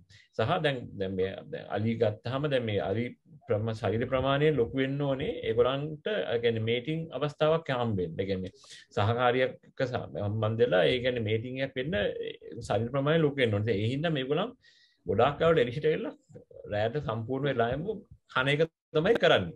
කාලි වෙරලා තමාගේ ශරීර ප්‍රමාණය ලොකු කරගෙන ඒ අවශ්‍ය කටයුතු කරන්න. ඒක තමයි වර්තමාන තත්ත්වය. අපි පොඩ්ඩක් අතීතයට ගියොත් එහෙම මේ අන්තිම පොයින්ට් එකෙන් මම කතා කරන්නේ අතීතයට අපි ඇයි අපිට ඇත්ත මෙච්චර ලංකාවේ අඩු වෙන්න කියන හේතුවක් ඇත්තට මේවා පොත්වල ලියවිලා තියෙනවා. මේවා ඔයගොල්ලන් ඕනෙක රිසර්ච් කරලා හොයාගන්න පුළුවන් දේවල්. ඉතින් එකක් තමයි අපි අන්තිමට ගත්තොත් අපේ ආක්‍රමණ තුනක් වුණානේ. මේ ලන්දේසි පෘතුගීසි ඉංග්‍රීසි කියලා. ඉතින් ආක්‍රමණ තුනේදී ඇත්තටම ගොඩක් වෙලාවට ලංකාවේ ඒ දවස්වල අලි මේ මොකද කරේ ලංකාවේ අලි මෙහෙන් පිටරට වලට යවුවා. ඒක ලොකු වෙලදාමක් වුණා. ඒතකොට ඉංග්‍රීසි ආණ්ඩුව ආවට පස්සේ ලංකාවේදී අල්ලලා යවනවත් එක්කම මේ ගොඩක්ම ඒක හන්ටිං කියන්නේ මේ හොබි එකක් විදිහට හන්ටිං පටන් ගත්තා. ඉතින් එහෙම ගත්තාම අපි දන්නවනේ අපි මේ කතන්දර ගොඩක් කළා වගේ අහලා ඇති. ඉතින් වෙබ් සෝන් එකේ හිටපු චෙත් කලා පිට අලි ටික ඔක්කොම මරලා දැම්මා මේගොල්ලන් වතුකකා කරන්න ඕනේ කියලා. ඉතින් ඒක මරලා දාන්න හේතුව ඒ මරලා දානකොට සමහරක් කට්ටිය අලි 1500 2000 ඒ වගේ ලොකු ප්‍රමාණවල ඒක මරලා දැම්මා. එතකොට දැන් මෙතනදී වෙන්නේ දැන් මේගොල්ලන් මේ විදිහට මරලා දැමීම හේතුවෙන් ඒ කාලෙදී ගොඩක් වෙලාට අපේ ලංකාවේ ඇත්වෙන්නේ නැති. ඉතින් විලංග මේ වගේ ගොඩක් කට්ටිය මේ සිලෙක්ට් කරලා මේව අයින් කරන්න එතකොට එතන ඒ ප්‍රමාණය අඩුවීමක් තියෙනවා. සහ ඒත් එක්කම අලි වුණත් මේ අනුරූපගත වෙනවා කියන්නේ ඒ පරිණාමයට ලක් වෙලා ඒගොල්ලෝ උනත් හිතනවා දැන් මෙහෙම දල තිබ්බොත් තමයි මරන්නේ අද්දල නැතුව හිතියොත් ඒක ඒ දේ වෙන්නේ නැහැ කියලා. ඊට පස්සේ ඒගොල්ලන් ඒ සමාජයට අනුව අවුරුදු ගාණක් තිස්සේ පරිණාමය වෙලා ඒක ඉවොලුෂන් එකක් වගේ වෙලා තියෙන එක හේතුවක් වෙනවා අපේ ලංකාවේ අලි ඇත්තු ප්‍රමාණය අඩු වෙන්න සහ අලි ප්‍රමාණය වැඩි වෙන්න. ඉතින් ඕක තමයි ටස්කර් කෙනෙක් බලන්න තියෙන මේ අඩුවෙන් බලන්න පුළුවන් හේතු. අපි අර මුලින් කතා කරගත්ත ඒකෙන් මම කරවිලා අපේ ගෲප් එක සම්බන්ධයෙන් මම පොඩි දෙයක් ඉක්මනට කියනවා. අපේ ගෲප් එක ඇත්තටම මේ හදලා මේ අපි මේ කරන්නේ මේ අලි සම්බන්ධයෙන් අතු සම්බන්ධයෙන් අපි කියන්නේ ඒගොල්ලන්ගේ බිහේවියර් සම්බන්ධයෙන් අපි ඉගෙන ගන්නවා. ඒ වගේම අපි ඒ සතුන්ගේ අපි අයිඩෙන්ටිෆිකේෂන් එකක් කරලා තියෙනවා. ඒතකොට මේක ප්‍රයිවට් ගෲප් එකක්. සම්පත් කලින් ගම මේකට ජොයින් වෙන්න පුළුවන්ද කියලා ජොයින් වෙන්න පුළුවන්. Facebook එකේ තියෙනවා Wild Tusker ශ්‍රී ලංකා කියලා group එකක්. ඒකට join වෙන්න පුළුවන්. මේක private group එකක් හින්දා අපි members ලා approve කරලා තමයි ඇතුළට ගන්න ඕනේ. හින්දා ඕගලන්ට මේක join වෙන්න කැමති නම් join වෙන්න පුළුවන් request එකක් දාන්න. සහ අපි අපේ group එක 1990 ඉඳලා අද දක්වා ඇතු 211ක් අපි identify කරලා තියෙනවා. ඒකෙන් 24 දෙනෙක් දැනට කියන්නේ මරණයට පත් වෙලා තියෙනවා. ඉතුරු ඇතුළු එක දැනට අපි මේ අපේ රෙකෝඩ් එක අනුව ලංකාවේ වනාන්තරවල ජීවත් වෙනවා. ඒක සහ අපේ ඇත්තටම මේ කරන මේ වයිල්ඩ් ටස්ක් එකේ ප්‍රධාන අරුමක් තමයි මේ data gather කරලා ඉවරලා මේ data අවශ්‍ය කියන්නේ නිසි බලධාරීන්ට මේවා දෙනවා මේගොල්ලන්ගේ සංරක්ෂණ කටයුතු සඳහා පාවිච්චි කරන්න කියලා. ඒකත් එක්කම අපේ වයිල්ඩ් ටස්ක් එකේ අපි කොහොමද මේ ඇත්තු ID කරලා කරන ඒ කියන්නේ ඒ කරන විදිහ තමයි අපි ඕනම ඇතෙක් ගත්තට පස්සේ ඒ ඇතාට T අකුරෙන් පටන් ගන්න නම්බර් එකක් දීලා තියෙනවා. T001 කියලා කියන්නේ ඒක තමයි එයාගේ ඩෙන්ටිෆිකේෂන් නම්බර් එක. ඒක අපි කරන්නේ ඇත්තටම මේක මේ අනුපිළිවෙලකට කරන්න ඕන හින්දා සහ ඒක කරන්න ක්‍රමවත්ම කරන්න ඕන නිසා ඒත් එක්කම මේ හැම සතෙක්ටම අනුවර්ත නාමයක් දීලා තියෙනවා. සමහරක් වෙලාවට ඒක අපේ ටීම් එකෙන් කවුරුද දාලා තියෙයි. සමහරක් වෙලාවට කලින් දාපයක් හරි වෙන්නේ නැති. ඒක පාවිච්චි කරන අනුවර්ත නාමය අපි හැමම පාවිච්චි කරනවා. අපි උදාහරණයකුත් මම දීලා තියෙනවා T001 කියලා කියන්නේ පානෝ පුට්ටුව. එහෙම තමයි මේ කියන්නේ. මේ සියලුම අපි මේවා කරලා තියෙන 211 දෙනාම අපේ Facebook page එකේ අපි ඇල්බම්ස් හදලා දාලා තියෙනවා. ඕගලන්ට ගිහලා බලන්න පුළුවන්. මේ තමයි තියෙනනේ WTS නමින්ද තියෙනවා. හැම සතාටම එක ඇල්බම් එක ගන්න තියෙනවා. ෆොටෝස් එක තියෙනවා. මේ නමින්ද තියෙන page එක WTS. ඔව් Wild Tusker ශ්‍රී ලංකා කියලා තමයි. ඔව්. හරිද? අන්තිම එක තමයි අපේ තව එකක් තමයි මම ගොඩක් මේ සමාජ මාධ්‍යමෙන් දැකලා තියෙනවා මේ ගොඩක් කට්ටිය ලංකාවේ හිතනවා ඇතෙක්ක ඉන්න තැන කිව්වොත් තමයි යතාගේ ජීවිතේට තර්ජනයක් කියලා. මම නම් මේ අවුරුදු කාලෙ තිස්සේ බලලා තියෙන දේවල් සහ මගේ අත්දැකීම් අනුව සෝෂල් මීඩියා කියලා කියන්නේ අපි එකකින් අපි කළ යුත්තේ මේ සත්තු ඉන්නවා කියලා සමාජය දැනුවත් කිරීම. සමාජය දැනුවත් කිරීමෙන් පමණයි මේ සත්තු රකින්න ඒ ෆෝස් එකක් වෙන්නේ. එහෙම නැත්තම් වෙන්නේ ඇත්තටම මොකද වෙන්නේ මේ අපි නොදැනුවත්වම මේ සතුන් මේ යනවා එක එක මිනිස් ක්‍රියාකාරකම් නිසා අපි දන්නෙත් නැහැ. ඉතින් මේවා හංගගෙන ඉන්න හොඳ නැහැ. අපි ඉන්නවනම් ඒ තැනත් එක්ක දාන එකෙන් මිනිස්සු දැනගන්නවා. එතකොට දැන් අපි ගල්ගමුවේ ඇත්තු ඉන්නවා කියලා අපි මේ ගල්ගමුව ගැන කතා කරපු හින්දා මම මේ කියන්නේ ඒක උදාහරණයක් ගන්නෙ. ඉතින් සාමාන්‍ය මිනිස්සු දන්නේ නැහැනේ ගල්ගමුවේ ඇත්තු ඉන්නවා කියලා. හැබැයි මේක ඒ සාමාන්‍ය ජනතාවත් දැනගත්තොත් එහෙම එතකොට මේ මිනිස්සුන්ගේ අතරත් මේ ඒගොල්ලන් එක්කාසු වෙනවා මේක අපි මේක රකින්න ඕන දෙයක් කියලා. සහ සෝෂල් මීඩියා එකේ ඇතෙක් දැම්මයි කියලා ඒක බලලා ගිහිල්ලා දඩයක්කාරයෙක් කවදාකවත් ඇතෙක් මරණ දෙයක් කරන්න නමුත් දඩයක්කාරයා ඒ දෙයක් කරනවා නම් ඒක කරන්න ගොඩක් ප්ලෑන් කරනවා ගොඩක්ම සැලසුම් සාගත දේවල් කරනවා. ඉතින් මේක මේ සෝෂල් මීඩියා එක බලලා ගිහිල්ලා කරන එකක් වෙන්නේ ඒක ඇත්තටම වෙන්නේ නැති තැනක්. සහ ගොඩක් අයට ඇතෙක් මරණ දල ගන්න මරනවා නම් අනිවාර්යයෙන් මේ මරණ පැත්තේ ගමේ එක්කෙනෙකුත් ඉන්නෝ වෙනවාමයි. ඉතින් ඒක එයා තමයි ඉන්ෆර්මේෂන් එක දෙන්නේ. ඉතින් ඒ කරුණු තියෙනවා. ඔය ඒ අතර මේ පොඩි නිකන් මේ අපේ කතා බහේ තියෙනව නේද මේ දල ඇතුලේ ගජමුතු තියෙන මොකක්ද ඒ සංසිද්ධිය? ගජමුතු ඇත්තටම ඉතින් ඒක ඇතා ඒක තියෙන ඇත්තටම දලේ අපි ගත්තොත් එහෙම මේ දලේ උඩේ ඉඳලා පල්ලෙහාට කුහරයක් වගේ තියෙනවා. ඒ කුහරය ඇතුලේ සතා පරිණත වෙන්න වෙන්න ඒ සමාකට කුහර ඇතුලේ පොඩි කෑලි ශේෂ වෙලා කැඩලා ඇතුලට වැටෙනවා. ඉතින් ඒව වැටලා අර ඔරුව හොල්ලන එක හැම වෙලේම වෙනවනේ ඇතෙක්. ඉතින් එතකොට ඒව ඇතුලේම අර දෙපැත්තට වැදලා ඒවා නිකන් කියන්නේ රවුම් වගේ වෙනවා. ඉතින් මේවා ඇත්තටම වටිනාකමක් නැති දේවල්. විශ්වාස පමණයි නේ. විශ්වාස පමණයි. දල ගජමුතු අතන අලි කෙඳි ඒවා සියලුම දේ තියෙනවා අලිත් එක්ක. මිනිසුත් එක්ක නෙවෙයි. ස්වභාව ධර්මය ඒවා දීලා තියෙන අලින්ට පාවිච්චි කරලා අලින්ගේ ජීවිතේ ජීවත් වෙන්න මිසක් මිනිසුන්ට අරගෙන පාවිච්චි කරන්නේ නෙවෙයි. ඉතින් ඒක හරියම මේ ලංකාවේ තියෙන මිත්‍යා මතත් එක්ක ඉතින් ඔයගේදී ඒ කියන්නේ අනුන වැඩ කරනවා. මම මෙතනින් ඉස්සරහට යන්නේ ඇත්තටම දැන් දැවන්ත අපේ ලංකාවේ ඉන්න ඇත්තුන්ගේ දැවන්ත ඇත්තු කීප දෙනෙක් තමයි මම මෙතන පෙන්නන් යන්නේ. දැන් මේ ඇත්තු බලන්න මම ඇත්තටම පර්සනලි ඈන ප්‍රමාණයක් ගිහිල්ලා ඇති එක තැන්වලට ගොඩාක් වෙලාවට ගියොත් ඒව තැන්වලින් මට බලන්න බැරුව ඒවා සාර්ථක වෙලා ඇවිල්ලා ඇති. මොකද මම කතා කරපු එකේ මට වාගේ වාසනාවක් නැතුව. ඉතින් ගොඩාක් ලොකු පරිශ්‍රමයක් දැල්ලා තියෙනවා. ගොඩක් මේ කැපකිරීමක් කරලා තියෙනවා මේගොල්ලන් බලන්න. මම ඉස්සෙල්ලාම මේ පෙන්වන්නේ අපි මහසෙන් කියන ඇතා මේ මහසෙන් කියන ඇතා ඒකේ අපි අපේ තියෙන ටස්ක් අයිඩෙන්ටිෆිකේෂන් කෝඩ් එක මේ යට දාලා තියෙනවා. ඒ කියන්නේ ඒක අපේ ගෲප් එකේ අපි ID කරන කෝඩ් එක. ඉතින් මේ ඇතා තමයි ලංකාවේ දැනට දල දිගම ඇතා. සහ දල විශාලත්වයේ දල තියෙන ඇතා. බලන්න හරිම අමාරුයි. මද කිපෙන කාලෙට විතරයි බලන්න පුළුවන්. එයා ඉන්නේ කවුරුළු මින් එරියට. ඉතින් මම 2005-6 වගේ ඉන්නවා කියලා දැනගත්තට මට බලන්න පුළුවන් වුණේ 2014. දිග කියන එක අඩියංගල වලින් කියන හැකියාවක් තියෙද? කොච්චරද කියන එක? මට එහෙමනම් කියන්න බෑ. හැබැයි අපි ආයිමින් කියවලුවොත් එම අනිවාර්යෙන් මෙයාගේ දල අඩි 6ට වඩා තියෙනවා මේ දල දිග. ඒ කියන්නේ මේ ලංකාවේ දැනට ජීවත් වෙන අතරින් අපි ගණන් ගන්නේ දල දිගම ඇතා හැටියට ගණන් ගන්නේ මේ මහසේ. මිලින්ද දැන් ඔය මේ දල තියෙන එකෙන් එයාට කරදරයක් නැද්ද? හොඳ වෙලේ හැට මෙහාට ගෙනියන්නේ මේ ප්‍රශ්නේ පැත්තෙන් බැලුවොත් එයාට නෑ එහෙම දල පුටුනේ කියලා එහෙම ඇත්තට මම දැකලා තියෙන දේ උඩ කරදරයක් නෑ. එයා ඒක ස්වභාවිකවම පුරුදුලා තියෙන ඒකත් එක්ක ජීවත් වෙන්න මේ පුරුදුලා තියෙනවා. ඒත් එක්කම ඔය දල තියෙන එක දැන් මේ ලංකාවේ දල තියෙන ඉතාම පොඩි ප්‍රමාණයකටනේ. ඉතින් දල කියන දෙක මද කිපිලා ඔය මේටිං රයිට් එකක් ගන්න මෙයාට හරිම වාසියට තමයි තියෙන්නේ. මොකද මේ දලත් එක්ක කවුරුත් ලං වෙන්නේ නැහැ. මොකද ආපහු හැටි මේ දල දෙකෙන් තමයි අනින්නේ. දැන් අදින් අයිනකොට අර එහෙමත් පිරිමි ඇලියෙක් දල නැති ඇලියෙක් තමයි මෙයාත් එක්ක ඇවිල්ලා ගහගන්න එන්නේ.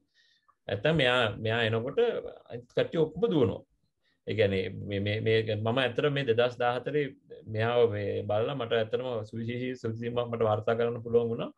මෙයා 14 පිටිට ඇවිල්ලා මෙයා ඇත්තටම එදා පොඩි මේ ඇතින්නත් එක්ක දෙතුන් පාරක් එක මේටින් එකක් මට රෙකෝඩ් කරන්න හම්බුණා. ඉතින් මේ ෆීමේල් ඔයාලන් දැක්කොත් මේ මේටින් රිචුවල් එකේ පටන් ගන්නමක් තමයි මෙතන තියෙන්නේ. ඔයාලන් බැලුවොත් එහෙම මේ ෆීමේල්ගේ සයිස් එකයි මේ ඇතාගේ සයිස් එක ගත්තොත් එහෙම කෙලින්ම ඇතා ෆීමේල් වගේ දෙගුණයක් විශාලයි. මේ හැබැයි එදා මට වාසනාවන්ත වුණා මේක බලන්න මේක සාමාන්‍යයෙන් බලන්න පුළුවන් එකක් නෙවෙයි. හරිම රෙයාලි තමයි මේක දකින්නේ. මොකද ඇතෙක් වෙන්න ඇතෙක් මේ වගේ ලොකු ඇතෙක් දල තියෙන ඇතෙක් ඇවිල්ලා එලිපිට මේක මේ දෙන එකක් සාමාන්‍යයෙන් දලන්න ලේසි නෑ. ඉතින් මම වාසනාවන්ත වුණා එදා ඒ දවස් ටිකේ මම එහෙ ගිහින් මට වාසනාවන්තකම හම්බුණා මේක බලන්න. ඒකල කොහොමද සිලෙක්ට් කරගන්නේ තමගේ සහකාරියව? ඒක සහකාරී සිලෙක්ට් කරගන්න ඇත්තටම ඉතින් ඒ කාලෙට ඒ සහකාරී කියන්නේ ලිස්ටර්ස් එකේ ඉන්න එක්කනාව තමයි සිලෙක්ට් වෙන්නේ. කියන්නේ යා එහෙම සිලෙක්ට් කරන්නේ නැහැ.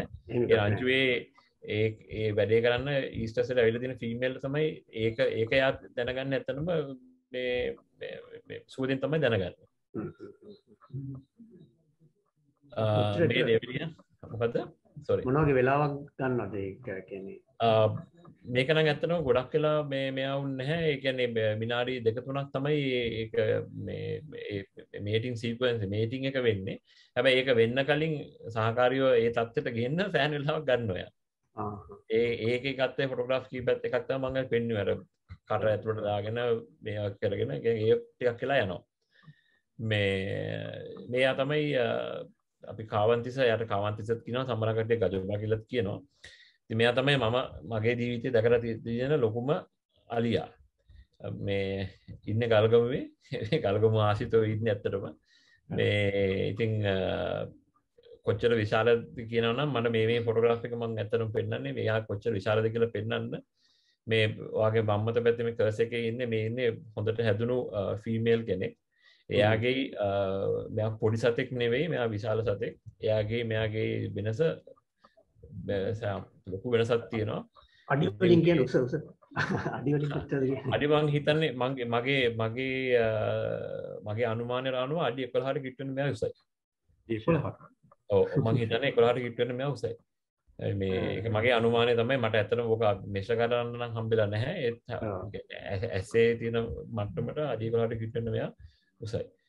හදිම කියන්නේ මෙයාව බලන්නත් අවුරුදු මං හිතන්නේ 5-6කට එහා එක ඔය තැන්වල ගිහිල්ලා මේ ආවා. මොකද මෙයාගොල්ලන් ඇත්තටම ඉන්නේ මේ මොකද ජාති මනෝද්‍යාන ඇතුළේ නෙවෙයි පිට මිනිසුත් එක්ක හරියටම ගැටෙන වෙන තැන්වල තමයි ඉන්නේ. ඉතින් මේගොල්ලන්ගේ මෙයා හරිම ලැජ්ජාශීලී සතෙක්.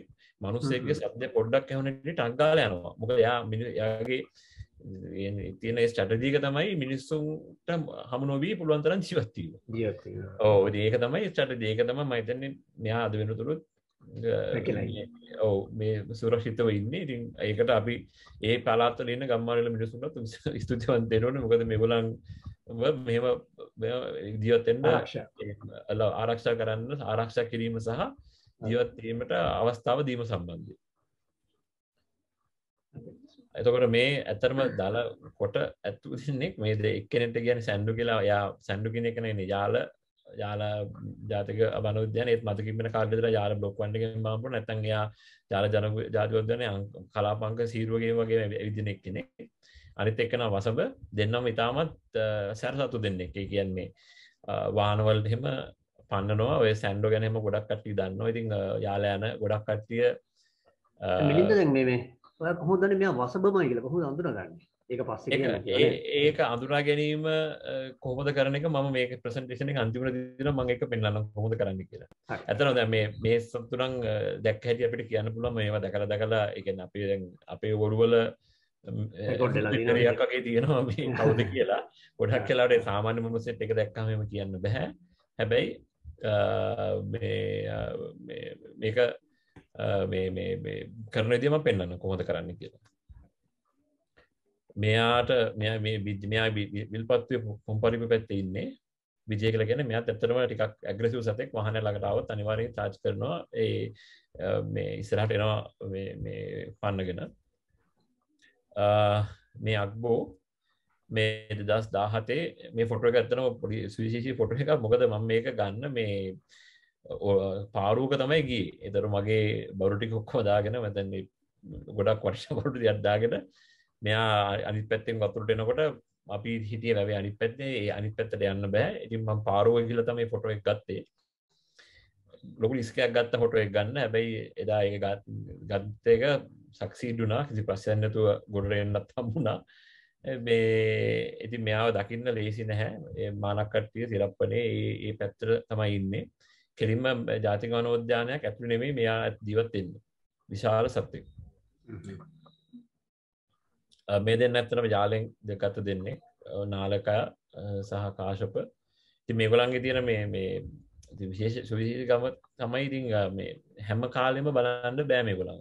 ජාතික වනෝද්‍යානයක් ඇතුළු වුණත් හැම කාලෙම බලන්න බෑ. ගොඩක් කාලෙ බලන්න පුළුවන්. මද කිපෙන කාලෙට තමයි අපිට බලන්න පුළුවන්. ඒ කාලෙට තමයි මේගොල්ලන් එළියට එන්නේ. මේක තවත් ඇත්තටම සුදුසු මතකයක්. මමයි සදීපයි අපි මට මතක විදිහට මඩකලුපේ ගියා අපේ ෆැමිලි ට්‍රිප් එකක්. දැන් හවස් වරුවේ අපිට ඉන්න බෑ කපිලිෂනරේ කැලේ යන්න ඕනේ. අපි දෙන්න ආපහු කිලෝමීටර් 80ක් මේ පැත්තට ආව මාදුරුවේ. ඒතර ඒ දවස්වල මාදුරුවේ දබාන එන්ට්‍රන්ස් එක කියන්නේ ඕපන් කරපු දවස්වලම. එහි ඉඳලා අපි ඇතුළේ පාරෙන් ඇවිල්ලා මේ ඒ එන්ට්‍රන්ස් එකේ ඇතුළේ ගියද්දි මේ අලි ගොඩක් හිටියේ. අලි අතර දුර මේ ඇතා හිටියා. මෙයාට මිගාර කියලා නම දැම්මා. හැබැයි මේ මම හිතන්නේ මෙයාව ගොඩක් කට්ටිය ලංකාවේ දැකලා ඇති කියලා. මොකද මාදුරුවේට යන ප්‍රමාණය හත්තු බලන් ලංකාවේ වයිල්ඩ් ලයිෆ් කරන කට්ටිය හරිම අඩු ප්‍රමාණයක් තමයි යන්නේ. ඉතින් ඒ අනිත් ඒවා දැක්කෙත් මාදුරුවේ සාමාන්‍යයෙන් එන්ට්‍රන්ස් එකෙන් නෙමෙයි දඹාන ඔරුවෙන් දාපු එන්ට්‍රන්ස් එක තමයි දැක්කේ. ඉතින් එහෙනම් මම හිතන්නේ ගොඩක් කට්ටිය මේවා දැකලා ඇති කියලා.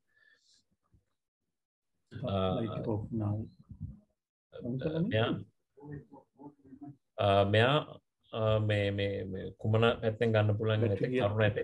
ඉතින් මෙයා ලොකු වෙනකන් හිටියොත් සෑන් ලස්සන දල පුටුවෙක් වෙනවා එලාර. මෙයාත් ගත්තේ මාදුරුවෙන් මේ ජනක ගත්ත ෆොටෝග්‍රාෆ් එකක්. මේ මාදුරුවෙන් ගත්තේ දකින්න ලේසි නැති සතෙක්. තරුණ වයසේ ඉන්න සතෙක්. ඉතින් මේගොල්ලන් රැකුණොත් අනාගතයේ ඉතාම ලස්සන ලොකු ඇත්තු බවට පත් වෙනවා. අර මහසෙන්ලා වගේ බවට පත් වෙනවා මේගොල්ලන් රැකුණොත් ඇත්තටම. මේ සුමේද කියලා කියන්නේ උඩවලවේ ආපහු බලන්න පුළුවන් මත කිපෙන කාලෙ විතර අපිට බලන්න පුළුවන් ලේසියෙන්ම. අනිත් එක්කෙනා කාශ්‍යප යා බූන්දලයි හම්බන්තොටයි ඔය මත්තල ඇතුළේ ඒ කෑල්ලේ ජීවත් වෙන එක්කෙනෙක් ලේසියෙන් බලන්න බෑ මෙයාව.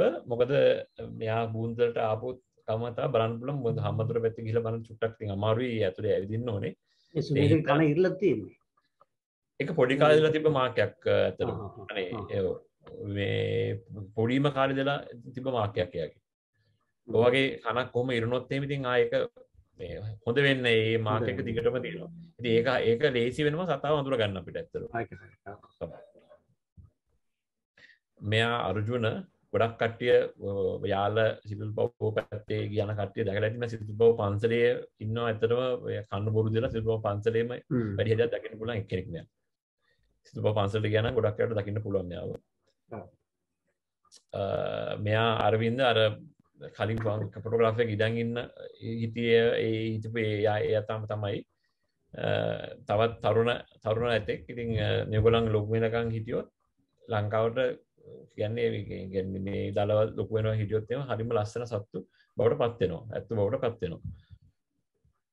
මෙයා සුමේද මේ මින්නේරියෙන් ෆොටෝග්‍රාෆ් කරේ. මින්නේරියට අනිවාර්යෙන් මතක ඉපර කාට බලන්න පුළුවන් සතෙක්. මේ සූර්යයා කියලා මෙයාත් ඇත්තටම සැර සතෙක්. මෙයා මම ගත්තේ මහවිලච්චියෙන්. මෙයා මහවිලච්චිය ඉඳලා බිල්පත්තු ජාතක වනෝද්‍යානෙ බාන්න පුළුවන් ලේසියෙන් බලන්න බෑ. හැබැයි මෙයා ඉන්නේ ගොඩක්ම ඒ පැත්තේ අතර තමයි ඉන්නේ. හරිම ඇග්‍රෙසිව් ප්‍රචණ්ඩකාරී සතෙක්. ළඟට ගියොත් එකපාර තමාගේ පැත්තට මේ කඩාගෙන ප්‍රහාරයක් කෙල්ල කරන්න එන්න සතෙක් ඇත්තටම. මෙයාත් කවුඩුල්ලෙන් ගත්තේ මේ කවුඩුල්ල මින්නේරියේ ඉන්න මේ ඒ පැත්තේ යන හරිම දන්න කියන සතෙක්. කියන්නේ වයිල්ඩ් ලයිෆ් කරන ෆොටෝග්‍රැෆි කරන කට්ටිය දන්නේ කෙනෙක්. මම යුනිකෝන් කියලා කියන්නේ. තනි දලයක් තමයි තියෙන්නේ. හරිම මේ ෆේමස් මෙයාත් වයිල්ඩ් ලයිෆ් ෆොටෝග්‍රැෆි කරන කට්ටිය අතරතුර. ඒ තනි දලයක් කියන්නේ අනිත් එක හානියටපත් වෙන. අනිත් එක නෑ අපි දැකපු දවස් ඉඳලා මේ අතුරේ යාගේ මේ දලේ තමයි තියෙන්නේ. මම කොහෙවත් දැකලා නැහැ. මට දල දෙක තිබිලා ඒ රෙකෝඩ් එක එහෙම දැකලා නැහැ. මම තයි මේ දලේ විතර තමයි අපි දැකපු දවස් ඉඳලා තියෙන්නේ. මෙයාත් ඉතින් ගල්ගමුව සහ ඒ ආනමඩුව ඒ පැත්තට ජීවත් වෙන විශාල ඇතෙක්. හරිම ලස්සන ඇතෙක්. හරිම අර මං පලින් කාවන් තිස්ස පෙන්නවා වගේ අපි මෙයාට තේක් රාජ කියලා කියන්නේ මේ ඉතින් හරිම නිශාතරව හරිම ලැජ්ජාශීලීව ජීවත් වෙන සතෙක්. බලන්න ලේසි නැහැ ඇත්තටම. ඉතින් මේවා බලන්න අපි ගිය ප්‍රමාණ ගිය වාර ගණන් අනන්තයි අප්‍රමාණයි. ඒවා කියන්න බෑ. ඒ කියන්නේ ඒ සඳහා කරු කැපකිරීම ගොඩක් ඉන්නවා. මේකට ගරු කරන්න ඕනේ. ආචාර්ය කරනවට එසේනම මේ අහන්න හැදුවේ. දැන් මෙතන තමයි මේ අල්ලි ඉන්නේ කියලා කොහොමද ඔයගොල්ලෝ දැනගන්නේ? නෑ ඇත්තටම දැන් වයිල්ඩ් ලයිෆ් පාක් ඇතුළේ නම් මේ අපේ ඇත්තටම මම ගත්තොත් මම යන සෆාරි යන කීප දෙනෙක් ඉන්නවා. ඒගොල්ලන් ඒ ඉන්ෆර්මේෂන් එක මට දෙනවා. සහ අපි දැන් මේගොල්ලන්ගේ චර්ය රටාව අනුව මේගොල්ලන් මේ කාලේට දකින්න ඕනේ කියන එක අපි ඔළුවේ තියෙනවා. හරිද? ඉතින් එතකොට මෙන්න මේ කාලේට මෙයා එනවා මෙන්න මේ කාලේට මෙයා එනවා කියන එක අපි දන්නවා. ඒ කියන්නේ ඒක දන්නේ අවුරුදු ගාණක් තිස්සේ ඔබ්සර්ව් කරපු හින්දා. එතකොට ඒකෙන් පිට අනිත් කියන්නේ ජාතික වනෝද්‍යාන වලින් පිට තැන්වල අපි ගත්තොත් එහෙම ඒ වගේ ඉතින් අපි අවුරුදු ගාණක් තිස්සේ ගිහිල්ලා ඒ ගම්මානවල ඒ ගැමියන් එක්ක අපි වැඩ කරලා අපි වගේ නෙට්වර්ක් එකක් හදාගෙන තියෙනවා. ඉතින් ඒ වගේ තමයි ඒ තොරතුරු එන්නේ.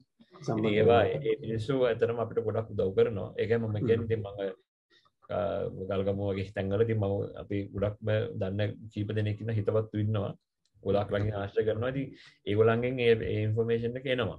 ඉතින් ඒගොල්ලන් තමයි අපිට උදව් කරන්නේ ගම ඇතුලේ කොහෙන් හරි දැක්කොත් එහෙම මේ ඒ ඉන්ෆර්මේෂන් අරන් අපිට පාස් ඩවුන් කරන්න උදව් කරනවා. අපි ඒගොල්ලන් ගොඩක් උදව් කරනවා. ඒකෙන් තමයි මේ වැඩේ එහෙම කරගන්න පුළුවන්. මෙයාට කියන්නේ බරණ කියලා මෙයා කලාව ගොඩක් වයිල්ඩ් ලයිෆ් ෆොටෝග්‍රැෆර්ස් නම් මේවා දැකලා තියෙනවා, දන්නවා. ෂෝක් කෙරෙක් මේත් කලාව ඉන්න ලස්සන මැතු දෙන්නෙක් අපේ දීගදන්තු 1 2 කියලා තමයි කියන්නේ. ඉතින් මේ දෙන්නගේ මේ දීගදන්තු 2 කියන එක 2019 න් පස්සේ අපිට රෙකෝඩ් දුන්නේ නැහැ, අපි දැක්කේ නැහැ. ඉතින් එයා සම්බන්ධයෙන් අපි පොඩ්ඩක් ඉතින් වොරිඩ් ඇයි මෙයා එන්නේ නැත්තේ කියලා, පෙන්නේ නැත්තේ කියලා. ඉතින් අවුරුදු 2ක් නේ 2019 ඊට පස්සේ දැන් 21 අපි හිතනවා මෙයා ආපහු එයි කියලා ඉන්න ඔය කිතනකින් මේ අන්තිම ෆොටෝ එක ටස්කර්ස් ලගේ මෙයා කලාව හර්ඩ් එකේ ඉන්න නීලා කියලා ඇතෙක් හරිම මේ සංසුන් චරිතයක්. කොච්චර ළඟට එහෙම ළඟට ගියයි කියලා කිසිම ප්‍රචණ්ඩ ගතියක් නැහැ. මේ දෙන්නත් එහෙමයි. මේ ප්‍රචණ්ඩ ගති නැහැ. අර මම කලින් කිව්ව කට්ටිය වගේ අවශ්‍ය විදිහට ෆොටෝග්‍රාෆියක් කරන් ගන්න පුළුවන්. මිනිස්සුත් එක්ක ගොඩක්ම එකට ඉඳලා මිනිස්සු ඇක්සෙප්ට් කරන මේ චරිතයක් තමයි මේ ඉන්නේ. හරි මම ඒකත් එක්ක දැන් පොඩ්ඩක් ඉස්සරහට යනවා. මේ අලිමිනිස් ගැටුම සම්බන්ධයෙන් කරුණු කිහිපයක් මම ඇත්තටම කතා කරනවා ඇයි මේක වුනේ කියලා. මේක ඇත්තටම මම කියන්නේ මේ දන්නේ නැති කවුරු ඉන්නවනම් ඒගොල්ලන්ට මෙයා කරන්න අලිමිනිස් ගැටුම ලංකාවේ හැදෙන්න ප්‍රධාන කරුණු මේන්ලි අපි දකින විදිහට කරුණු දෙක තුනක් තියෙනවා. ඒකෙන් ප්‍රධාන කරුණුව තමයි එකක් තමයි කියන්නේ මහවැලි ව්‍යාපාරයත් එක්ක එන ගොඩක් ව්‍යාපෘති ආවා. ඒවත් එක්ක මේ මිනිසුන්ව රිලොකේට් කරා එක තැන්වලට. අනිත් එක ඒ කාලේදී ගොඩක් කරාට හිතුවා අලින්ව එක තැනකට අලි වැටක් ගහලා එක තැනකට රාමු කරාට පස්සේ එතන තියලා මේගොල්ලන්ට මේ වැඩේ කරගෙන යන්න පුළුවන් කියලා. හැබැයි ඒ දේ දැන් ඒ දේ අසාර්ථක වෙන තමයි මේ අලිමිනිස් ගැටුම කියන දේ අද මේ මෙච්චර ලොකුවට ගිහිල්ලා තියෙන්නේ. ඒක තමයි අලිමිනිස් ගැටුම ඉස්සරහට යන්න තව ප්‍රධාන හේතුවක් තමයි බලාන්තරයේ එලිකිරීම. ඉතින් බලාන්තර ගොඩක් කියලාවට ගිහිලා මිනිස්සු එලිපෙලි ගලන් තමා අල්ලගන්න දේවල් කරනවා. ඉතින් ඒ ප්‍රශ්න ලොකුවම තියෙනවා මේ අලිමිනිස් ගැටුම දිගටම වර්ධනය වෙලා යන්න. තවත් ප්‍රශ්නයක් තමයි අපි දකින විදිහට මේ ඇත්තන ගෘහස්ථිත ගමයන් ජාතික වනෝද්‍යාන වලට ඇතුල් කිරීම අතර ඒ සත්තුන්ට කන්න තියෙන ප්‍රමාණය කෑම අඩු වෙනවා. මේ ෆොටෝග්‍රාෆි එක මම කලාව ගත්ත එකක්. ඇත්තට මම මේක පර්පස්ලිම ගත්තේ මේ වගේ දෙයක් ෂෝකේස් මේ වගේ දෙයක් කතා කරනකොට ෂෝකේස් කරලා පෙන්නන්න. ඉතින් බලන්න හරක් ටික ඇතුලේ කාලා එළියට යනවා. අරයා බාගෙන ඉන්නවා ඔයගොල්ලෝ මගේ කැම ටික කාලා යනවා නේද කියන ඒකේ බලන්න ඉන්නවා අලියා හරක් දිහා. ඉතින් මේ ඒත් එක්කම අලින්ට හරිමිස් ගැටුම නිසා වෙලා තියෙන හානි මේ ෆොටෝග්‍රාෆ්ස් එකකින් මට පෙන්වන්න ඕනේ. මේ ඇත්තට මේ මහසෙන් මම කලින් පෙන්නුව මහසෙන්ගේ කකුලේ තියෙන වෙඩිගොඩ බලන්න දැන් මේ ලංකාවේ ඉන්න දල දිගම ඇතා. හරිද? හැබැයි මේ ඔක්කොම තියෙන්නේ මේ වෙඩි ඇත්තටම කුලක් තියෙන්නේ. එතකොට අපිට මේකෙන් හොඳම දේ තමයි මේ මද කිපෙන නැති කාලෙට මෙයා අනිවාර්යයෙන්ම මේ ගම්මානත් එක්ක ඒකත් එක්ක මේ ගම්මාන වල තියෙන හේන් වලට වගාවන් වලට යනවා. ඒකින්ද තමයි මේක වෙන්නේ. නැත්නම් මෙහෙම වෙඩි ගන්න විදියක් වෙන විදියක් නැහැනේ. ඉතින් තාමත් මේගොල්ලන් සර්වයිව් වෙනවා. හැබැයි ඉතින් මේ වගේ මේ විතරක් නෙවෙයි ලංකාවේ ඉන්න ගොඩක් ඇත්තු ගොඩක් අලි පිරිමි ලොකු අලිගේ ඇඟේ එක මූණිස් පාරක් හරි තියෙනවා. ඒකට හේතුව මොකද මේගොල්ලන් එක කාලයකට අනිවාර්යෙන් ජාතික වනෝද්‍යානයේ පිටට ගිහිල්ලා කැම කන්න එතනින් පිටට යන හින්දා. මිනිස්සුත් අතර ගැටෙන එකට ඇති වෙන හින්දා. දැන් මෙලින්දර මේ ඔය ඉස්සලා පින්තෝයක් පෙන්නවා මේ හරක් ඉන්නවා තමන්ගේ වස්තු භූමියට ඇවිල්ලා. ඔව්. මේගොල්ලෝ මේගොල්ලොත් එක්ක ඇටැක් එකක් නැද්ද කියන්නේ මම එහෙම අවස්ථා නම් ගොඩක්ම මේ කියන්නේ ඇටැක් කියලා කියන්නේ අලිය හරකට ඇටැක් කරන එකක්ද? ඔව් අලිය හරක්. එහෙම අවස්ථාවන් තිබිලා තියෙනවා නැතුව නෙවෙයි. හැබැයි ඒක මේ කොමන්ලි කරන එකක් නෙවෙයි. සමහරක් සත්තු පිළිසත්තු එහෙම අවස්ථා කීප වතාවක් මට අහන්න ලැබුණා ගල්ගමුවේ. එක සැරයක් අවුරුදු ගානකට කලින් මේ ගැට ගහලා තිබ්බා හරක් දෙන්නෙක්ව මරලා තිබ්බා. අන්න ඒ වගේ අවස්ථා කීපයක් තිබ්බා. ඒරෙන්න මේ ඒක ප්‍රැක්ටිස් එකක් හැටියට කරන එක සම්බන්ධයෙන් මට අහන්න ලැබිලා නැහැ. මිලින්ද දැන් මේ තුවක්කු මෙයාලට හම්බෙන්නේ කොහොමද වෙඩි තියන්න මෙයාලගේ කියන්නේ තුවක්කු ලයිසන් නේවද නැත්නම් පොර දේවල්ද ඒව නම් ඉතින් ගොඩක් ඒවා ඉතින් ලයිසන් නේව නෙවෙයි හදාගත්ත තුවක්කු දිනන ගොඩක් කියලා ලීගල් ඒව තමයි තියෙන්නේ ඉතින් දඩේම සහ සමහරක් වෙලාවට ඔය කදම් බදිනවා කියලා කරනවානේ ඒ කියන්නේ මේ අර මේ කොය තැනක ට්‍රැප් එක සෙට් කරලා යනවා ඒතර මේගොල්ලන් ඇවිදන් යනකොට ඒ යනකොට තමයි ඒ වැදෙනේවා තමයි මේ ගොඩක් තියෙන්නේ ඇත්තට නැත්නම් සාමාන්‍යයෙන් මනුස්සෙක් වෙදි දිනනවා නම් මෙන්න මේ වගේ ලොකේෂන් මේ වගේ කකුලේ ඇන්කල් එකට වගේ වැදෙන්නේ ඔය කදම් බදින තමයි වැදෙන්නේ ඇත්තට මේ මොකද ඒවා තියන්නේ ඇත්තටම සමහරවිට අලින්ටත් නෙමෙයි ඒවා තියන්නේ ඌරන්ට මුවන්ට ඒ කියන්නේ දඩමස් ඒ ගැනීමේ අරමුණින් තමයි තියන්නේ ඉතින් මේ අවසනාන්තකොට මේගොල්ලොත් ඒ පාරම යනවා එතකොට ඒක මේ ඒගොල්ලන් ගිහිල්ලා ඉතින් ඒකට ඒකට මුණ පානවා අනිත් එක තමයි අපි දැන් මම ඇත්තට මේ මීට වඩා තව දේවල් තියෙනවා මම ෆොටෝග්‍රාෆ් කරපු ඒවා මම පෙන්නන ඒවා තමයි පෙන්නන්නේ ඒවා තමයි මේ හොඳ කැපිලා තියෙන්නේ ඇත්තටම මේ ඉලීගල් ෆිෂින් නෙට්ස් කියන්නේ මලු දැල් තියෙනවානේ මේ කියන්නේ පාවිච්චි කරන්න බැරි ඒවා තියෙනවානේ ඒවා සමහරකට ඒවා දාලා වැව්වල සමහරකට ඔය අලි ඇවිදින තැන්වල ඒවා දාලා තියෙනවා ඒවාට අනුනම මේ කැපිලා ගිය අවස්ථා දෙකක් තමයි මේ තියෙන්නේ හොඬවැල. ඉතින් මේ අතු දෙන්නම තාම ජීවිතුන් අතර ඉන්නවා. හැබැයි මේගොල්ලන් ඉතින් හොඬවැලෙන් වතුර බොනකොට ඔය ඉතින් ඔය ඔහොව තමයි තියෙන්නේ. ඔය කවදාකවත් හාවෙන්නේ නැහැ ඊට පස්සේ. දැන් ඔය තමයි හීලලා තියෙන තුවාලේ. අනිත් එක තමයි ඉතින් අපේ කුණුවලවල්. ඉතින් මේ අර කලින් පෙන්නෝ යුනිකෝන් කුණුවල කියන්නේ මේ මින්නේරිය කවුරුල්ල අතර තියෙන කුණුවලට වෙලා කුණු කනවා. මේකත් ඉතින් මේගොල්ලන්ගේ ශරීර සෞඛ්‍යයට ලොකු අහිතකර දේවල් තියෙනවා. ඉතින් සමහරක් කුණුවලවල් තියෙනවා. ඒවා තියෙන්නේ අලි මංකඩත් එක්කම. ඉතින් අලි මංකඩත් එක්කම තියෙනකොට ඒවට අලියන එක නවත්තන්න බෑ. ඉතින් ඒවා කළමනාකරණයේ වියුතුයි මීට වඩා හොඳට මේ සත්තුන්ගේ දිව්කාලීන සංරක්ෂණය සඳහා. මේක මම තව ඇත්තන සුවිශේෂීය මේ ඡායාරූප කීපයක් මෙතන තියෙන්නේ. 2013 මායිත දීපයක් දෙන්න මින්නේරිය ගිහිල්ලා ඉන්නකොට අපි දෙන්න දකිනවා මේ ඇතින්න කකුල කැඩලා තියෙන ඇත්තටම කෝච්චියට හැප්පිලා කියන්නේ මින්නේරියයි හබරන කෝච්චියට හැප්පිලා සත්තුන් ගොඩක් මැරෙන කාලයක් ඕගනන්ට මතක ඇති ගිය අවුරුදු වල රෙකෝඩ් වුණා. අර කලපු කෝච්චියට එහෙම හැප්පෙනවා. ඉතින් එහෙම අවස්ථාවකින් මේ කකුල තුවාලු නැතිනම් එදා අපි මෙයාව දකිනකොට පොඩි පැටියෙක් ඉන්න යත් එක්ක 2013 ඇත්තට මමයි එදා දීප ඒලායත් අපි කතා කරද්දී අපි හිතුවා ඇත්තට මේ යාර රංචුවත් එක්කත් නෙවෙයි හිටියේ තනියෙන් දෙන්න හිටියේ සෑහෙන රංචුවට සෑහෙන ඈතින් හිටියේ. ඉතින් මොකද මෙයාට මේ ඇතින්න රංචුවත් එක්ක ඉතින් අර ඒ යන ස්පේස් එකට යන්නත් අමාරු වෙති මේ කකුලත් එක්ක. ඉතින් මේ මම හිතුවා මේ සර්වයිව් වෙන්නේ නැති පැටේට සර්වයිව් වෙන්න chance එකක් අඩුයි කියලා. හැබැයි 2019 මම මින්නේදී ගිය වෙලාවක එදා මම ඇතර මින්නේරිය ඇතුලේ අපි මේ බංගලෝ බුකින් එකේ හිටියේ බංගලෝ එකේ හිටියේ අලුතෙන් හදපු බංගලෝ එකේ හිටියේ මේ මම දකිනවා මේ ඇතින්නයි මේ පැටිය ලොකු වෙලා. ඉතින් මේ ඔය ඡායාරූප ගන්නේ මේක කාරණා දෙයක් තියෙනවා. ඉතින් මේ එකක් තමයි අලිවිස් කරමින්ද මේගොල්ලන්ට වෙන හානිය. අනික තමයි ඉතින් මේ සත්තුන් මේ රෙකෝඩ් ෆොටෝග්‍රාෆ් කරලා රෙකෝඩ් වෙන හින්දා ඉතින් අපි දන්නවා එතකොට මේ සත්තු ජීවත් වෙනවා කියන එක.